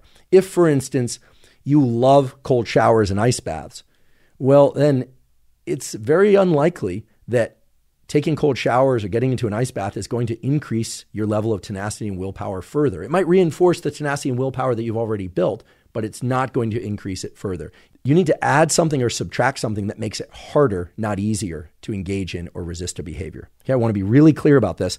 In the study that I just described from Colum and colleagues, they took individuals that were not exercising prior to the study, and those people had to therefore generate significant amounts of motivation in order to regularly engage in these 3 1-hour per week episodes of cardiovascular training. Okay, now the fact that there was no comparable increase in the volume of the anterior mid-cingulate cortex or anterior white matter tracts in the group that did the calisthenics and stretching is also important because it implies that activities that are easier to carry out, that don't get the heart rate elevated as much, are not going to create changes in this brain structure that is associated with tenacity and willpower. And there's a nice confirmation of that in the study, in fact, because they observed, as one would expect, a significant increase in VO2 max in the individuals that were assigned to the group that did cardiovascular training, but they did not observe a significant increase in VO2 max in the individuals that did 3 1-hour per week sessions of calisthenics and stretching across the 6-month period. Okay, so the important point here is if you're already doing, let's say, an hour a week of moderate to high intensity cardiovascular training or resistance training for that matter, you're going to need to add something in order to get further activation of this brain hub for tenacity and willpower. And of course, the idea here, or else we wouldn't be talking about it, is that that activation and that increase in volume in the anterior mid-cingulate cortex would then be applicable to other endeavors, for instance, academics or some aspect of your professional life or relationship life. That you can build up tenacity and willpower as a capacity within you, or we should say within your anterior mid-cingulate cortices, but that the route to activating and increasing the robustness of your anterior mid-cingulate cortex requires that you engage in something that you don't really want to do and certainly not something that you're regularly engaging in already. Remember, way back at the beginning of today's episode, we compared willpower and tenacity to habit execution, right? Well, this is a simple case where if you're already doing something, simply continuing to do it might maintain what you've already got, but it's not going to further build up your tenacity and willpower. So along those lines, I don't want you to simply take the 3 1-hour cardiovascular sessions per week protocol that they use within this study and expect it to increase your levels of tenacity and willpower, unless, of course, you're currently only doing 1 hour of cardiovascular training at moderate to high intensity per week, in which case increasing to 2 hours may very well increase your anterior mid-cingulate cortex and overall level of tenacity and willpower. And certainly doing 3 hours per week would be expected to do it even further. And I should mention that we can extrapolate from this study in a meaningful way, I think in a grounded way that's related to mechanism, and say, well, if you, for instance, like me, can't play a musical instrument or are not bilingual in language, that taking on the challenge, if indeed it's a challenge, and for me it would be a challenge, perhaps for you as well, to learn an instrument as an adult or to learn a second or maybe a third language. If that's challenging, and in fact that's something that you're resisting doing, well then great. It's going to provide an even greater opportunity to engage the activity of the anterior mid-cingulate cortex. Remember that study that showed that hard tasks, hard challenges are what activate the anterior mid-cingulate cortex. Easy challenges don't. Okay, habits that are reflexive simply do not. So you have to pick something hard. You have to pick something that's either physically and or psychologically hard. And of course, we want to highlight the fact that you never want to engage in anything physical or cognitive, emotional, or otherwise that is psychologically or physically damaging to you, right? Because this is something that you're going to want to maintain or carry out for some period of time. Now, along those lines, we could imagine a huge number of different protocols that one could engage in, but I think there are a couple of key things that extend across all of those opportunities. First of all, it's clear now, based on our understanding of the anatomical inputs to the anterior mid-cingulate cortex, that while exercise is great, and certainly movement of the body when we don't want to move our body, aka running, aka weightlifting, aka learning a new skill like dancing or gymnastics or something of that sort, is going to engage this hub for tenacity and willpower, the anterior mid-cingulate cortex. But there are a number of other opportunities to do that. And we can think of those in a kind of playful context, but one that is both playful and highly functional and applicable. So for instance, if you already resistance train and you're doing what we now generally agree as a field is the minimum of 6 hard working sets per muscle group per week in order to maintain or build muscle size and strength. Some of you don't want to build muscle size, but everyone should be trying to maintain muscle strength. There's a very high correlation, we now know, between muscle strength and cognitive function, especially as one gets past 40 years of age, but even younger. So maintaining neuromuscular function and strength is very, very important. Even if you don't want to increase muscle size, you can learn how to do that, by the way. We have zero-cost protocols. They're all listed out by going to hubermanlab.com. Check out the series that I did with Dr. Andy Galpin. Check out the key toolkit takeaways from that series, also available at hubermanlab.com. Just put exercise protocols into the search function. But let's say you're already resistance training, you're already doing cardiovascular training. What can you do to build up your tenacity and willpower for application in not just that endeavor, but other endeavors? Well, pick something that you don't want to do. These are what I call, in a very non-scientific way, micro sucks. These things suck, but they suck a little bit and they're safe, right? You have to pick things that are safe for you, but they suck enough that they require some effort. They require getting over some friction, engaging in something that you don't reflexively want to do. So for instance, that might be one extra set at the end of a round of 3 to 5 sets of a given exercise. Or it could be, for instance, 100 jumping jacks at the end of what you consider a hard run. It could be, for instance, finishing out that language lesson and then deciding to do 5 minutes of sitting still, thinking about the material that you learned when you so desperately want to just jump on your phone, right? Pick circumstances where the degree of resistance is very high, where the degree of impulse to do something else than the thing that you know you need to do is very high, and then start applying those on a regular basis. It could be after every workout. It could be in the middle of the workout. For instance, some people have a really hard time not looking at their phone during a workout. I like to listen to podcasts or music during a workout, but I really try and resist text messaging and reading email and things of that sort while working out. So the harder that becomes, the more I think about it and the more I resist it, the more presumably activation of the anterior mid-cingulate cortex I'm getting and that you would get as well. So these little micro sucks, like, it sucks not to look at the phone right now. It sucks to do 100 jumping jacks at the end of a run. Of course, if you're excited to do the 100 jumping jacks at the end of the run, that's not going to be a good avenue into activating and increasing the volume of your anterior mid-cingulate cortex. Everything we've talked about up until now supports the statement I just made. Easy tasks, desirable tasks, don't do it. It's the thing you don't want to do. So imparting these little micro sucks can be very useful. You'll have to think about what particular micro sucks you incorporate into your exercise routines, your cognitive routines, and your daily routines, and how often. I don't think you need to go completely berserk on this, doing them all day long.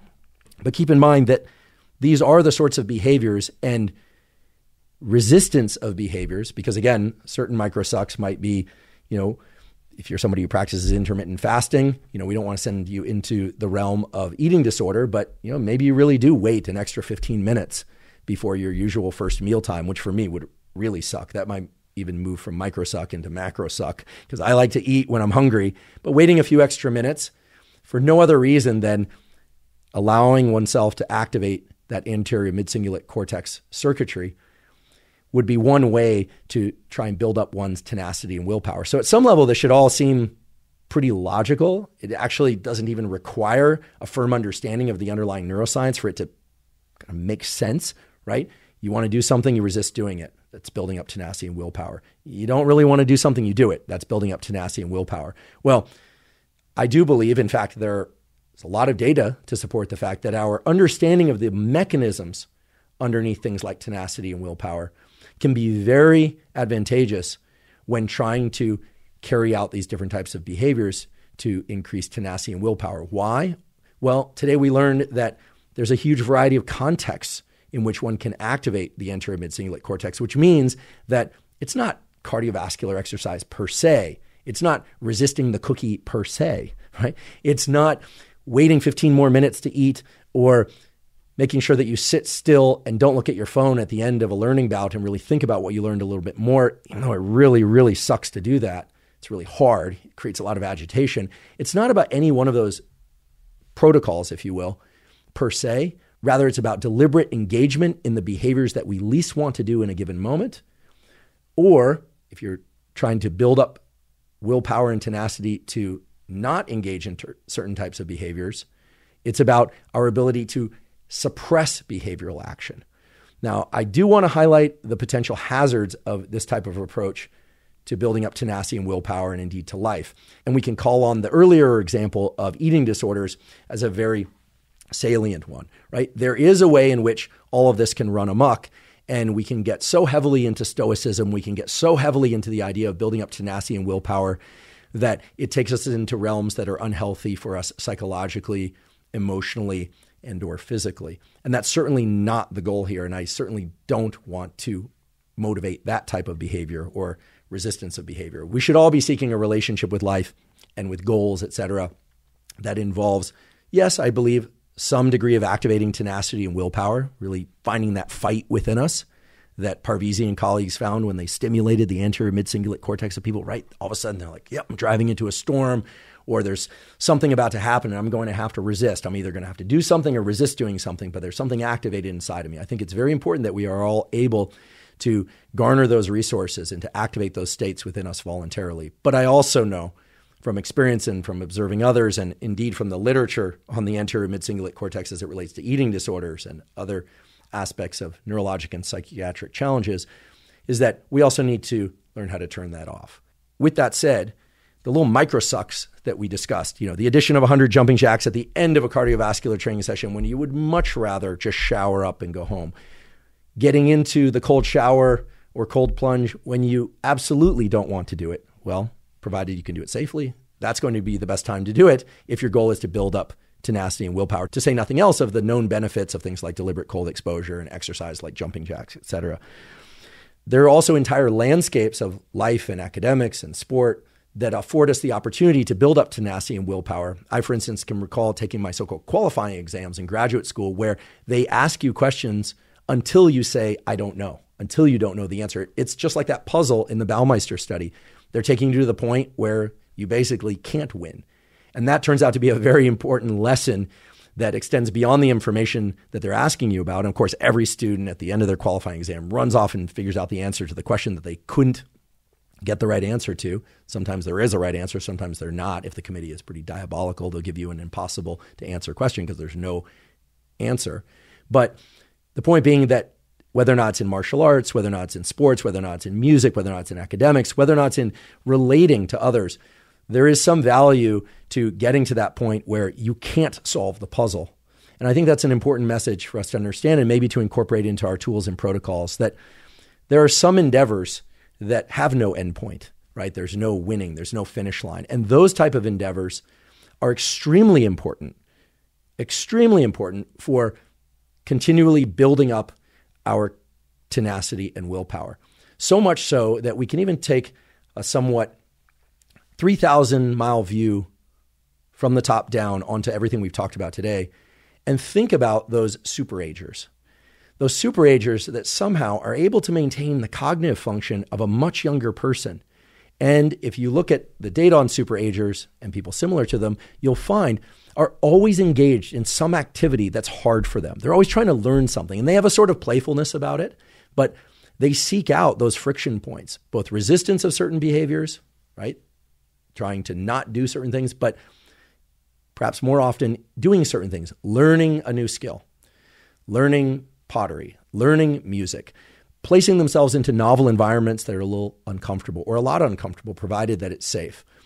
So from that standpoint, one could even entertain the idea that because these people are living much longer than everybody else, in addition to maintaining the cognitive function of much younger individuals, that perhaps the anterior mid-cingulate cortex, in its ability to allocate resources to different parts of our brain and body to meet certain motivational goals, is actually associated with this thing that we call the will to live. Now, the concept of the will to live is certainly getting a little bit squishy for scientists like me who Yes, I'm happy to entertain discussions that relate to psychological constructs such as tenacity and willpower, but as you've probably noticed, I'm very comfortable with and very excited about the idea that, okay, maybe it's related somehow to brain energetics and glucose, maybe not. Certainly, I'm on board the idea that beliefs impact our physiology and physiology impacts our beliefs. Dr. Ali Crum, who was a guest on this podcast previously, talked about belief and mindset effects, which are very powerful. They change our physiology literally, and the Dweck data that we talked about today. But of course, also that there are brain areas and circuits that underlie these things that we call tenacity and willpower. So when we get into a discussion about tenacity and willpower and then find ourselves, as we are now, talking about the will to live, I don't think it's going too far to say that when one looks at the data on longevity, both physical and psychological longevity, it's very clear that there are underlying physiological explanations, not the least of which is likely to be the maintenance, if not growth, over the lifespan of this anterior mid-cingulate cortex, but also that the people that are achieving that are continually foraging in their environment. They're continually looking for new environments. They're continually exploring. They are not becoming complacent. They are not becoming sedentary. They are not existing down at that end of the continuum that we call apathy and depression, but that they're not existing down there, and they are existing up toward the end of the continuum that we call tenacity and willpower, and engaging motivation to get there. Okay, motivation, again, as a verb.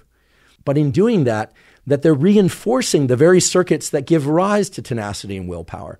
This is what in engineering terms is referred to as a closed loop. It's like you do A, which leads to B, which leads to C, which feeds back onto A and makes A that much more likely to occur. It's like turning the little a into a capital A and then turning it into a bold-faced capital underline A, the buildup of neural circuits. So while today we focused a lot on an individual brain area, anterior mid-cingulate cortex, and in many ways I presented it as if it's the be-all, end-all of tenacity and willpower.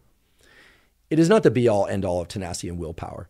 It's our ability to engage the anterior mid-cingulate cortex that allows us to express tenacity and willpower. But in this closed-loop fashion, it's our ability to express tenacity and willpower that then feeds back onto that circuit and makes it more robust and more likely to be accessible in the future when we encounter something that we don't want to do or that we have to resist very strongly in order to not engage in some sort of behavior or thought pattern. So the big takeaway is that if you want to increase your tenacity and willpower, you absolutely can. You can do that by triggering activation of this incredible hub within the brain, the anterior mid-cingulate cortex, for which there is now a very large amount of evidence is at least central to the whole process of generating tenacity and willpower. The I absolutely will do that and the no, I absolutely won't do that. It's the resistance hub. It's the thing that's allocating resources to do the thing that we don't want to do or that someone's trying to prevent us from doing. It's also the brain area that's allowing us to resist doing the thing that we want to do or that someone else wants us to do when we decide that's not good for us. We can really be certain based on the psychology literature, based on the neuroscience literature, and really based on this beautiful literature that's now emerging that includes the Column study, but some other studies as well that perhaps we'll talk about in a future episode, that we really can build up our capacity for tenacity and willpower. It's a real thing. And as a final point to this, and indeed as a final protocol, I was very excited to look into the early release of peer-reviewed papers out from Neuron just this last week, and to see that there was a study, albeit in a preclinical model, in an animal model, that explored what is called stress relief as a natural resilience mechanism. And I won't go into this study in full detail, especially not now, late into a slightly long episode such as this one. But what the study showed is that when an animal is in a state of despair or ahedonia, lack of pleasure, when it's under stress, and then that stress is removed, there's a sense of reward. There's a sense of well-being that accompanies that release of stress. And that's pretty obvious. That's something that we've known about for a very long time. But what's interesting about this study, and they actually talk about this in terms of its applicability potentially to humans, is that when we are able to withstand a stress, maybe that stress is school, maybe that stress is a particular relationship. Again, you never want to do these things in a way that's unhealthy or dangerous.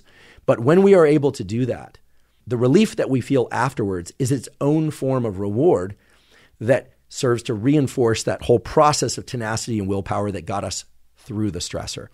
And an interesting thing about this study is that they went on to compound that reward. They showed that rewarding oneself for having gotten through a stressful episode actually serves to increase the capacity to get through stressful episodes in the future. In other words, if you decide to develop certain tools and protocols to increase your levels of tenacity and willpower, which frankly, I hope that you will at least consider, again, provided you do it safely, this seems like a very good thing to do for all of us, especially as we age. And guess what? We're all aging from the time we're born. If you decide to do that, pick something that's challenging, overcome that challenge. Again, this could be the requirement to engage in a particular behavior when you don't want to, or to resist a particular behavior that you would otherwise want to engage in. But also, when you've successfully completed that resistance, when you've engaged that tenacity and willpower, and you've activated that anterior mid-cingulate cortex, well then occasionally, not always, but occasionally providing yourself with a reward of something that you like. And here it's highly subjective. You'll just have to pick something that you like. Again, something that's hopefully health promoting, not health diminishing, can serve to further reinforce the behavior that you just engaged in, which was to increase your tenacity and willpower. And if you listen to the episodes that I've done on dopamine, motivation, and drive, or on dopamine more generally, you will know that I am not a fan of rewarding oneself for wins or for engaging tenacity or willpower for that matter on a regular basis, or certainly every time. This is the sort of thing that just randomly, every once in a while, when you've done the hard thing or if you've resisted the thing that was pulling on you, that you should reward yourself, but of course, reward yourself in healthy and safe ways. For those of you that are interested in learning more about how to reward the actions of tenacity and willpower, I'll provide a link to the recently published paper in Neuron in the show note captions. I will also be doing a toolkit episode that relates to what we covered today, as well as some additional tools gleaned from other papers and resources in the not too distant future. Thank you for joining me for today's discussion all about tenacity and willpower. We talked about the idea gleaned from research in the field of psychology that tenacity and willpower are limited resources, and that perhaps they relate to this concept of ego depletion that relates to this idea that what is depleted or what's limited in our ability to engage tenacity and willpower somehow relates to brain energetics and fuel consumption, namely glucose. I also talked about the conflicting data that argues that if we believe tenacity and willpower are limited and that glucose is the thing that limits them, well, then that's exactly what happens. So I talked about that controversy and some of the data that actually reconcile a bit of the differences there. So in the absence of new data, you'll have to decide for yourself what you believe about tenacity and willpower. However, it's very important to acknowledge the universal truth, which is that our tenacity and willpower rides on the tide of autonomic function. That is, when we are sleep deprived, when we are in pain, when we are in emotional pain, or when we are distracted, our tenacity and willpower is diminished, which calls upon all of us to make sure that we're taking care of our autonomic functions through viewing morning sunlight, getting sufficient sleep, adequate nutrition, social connections, things that I've covered extensively on previous episodes. Then we talked about the neural underpinnings of tenacity and willpower and this absolutely incredible brain structure that we'll call a hub because it's not operating in isolation, but rather it's getting inputs from lots of different brain areas related to reward, executive function, autonomic function, motor planning, goal seeking, etc., that we call the anterior mid-cingulate cortex, this phenomenally interesting brain area that seems to be able to generate this thing that we call tenacity and willpower, and that when we engage or express tenacity and willpower by doing the thing that we least want to do, by not doing the thing that we most want to do in a given moment, that we actually can build up our anterior mid-cingulate cortex and thereby build up our future capacity to engage the anterior mid-cingulate cortex when we need to call on tenacity and willpower. And then we talked about some of the peer-reviewed data that shows how that actually can be done, where these individuals who were not previously exercising did a challenging 3 one-hour sessions per week of cardiovascular training, and indeed their anterior mid-cingulate cortex and the connections to and away from it increased in a way that set them apart from their age-related cohorts. That is, their brains stayed younger, maybe even got younger, whereas those that did not do the hard thing, right, that didn't engage tenacity and willpower, did not experience the same effect. And then we talked about how those data could be extended into a number of different realms, such as cognitive learning, learning languages, learning math, learning art, learning any number of different things, Or in the physical realm, engaging in certain types of exercise that one is not already engaging in. Adding in a little bit of additional exercise, specifically at a time in which you least want to do that.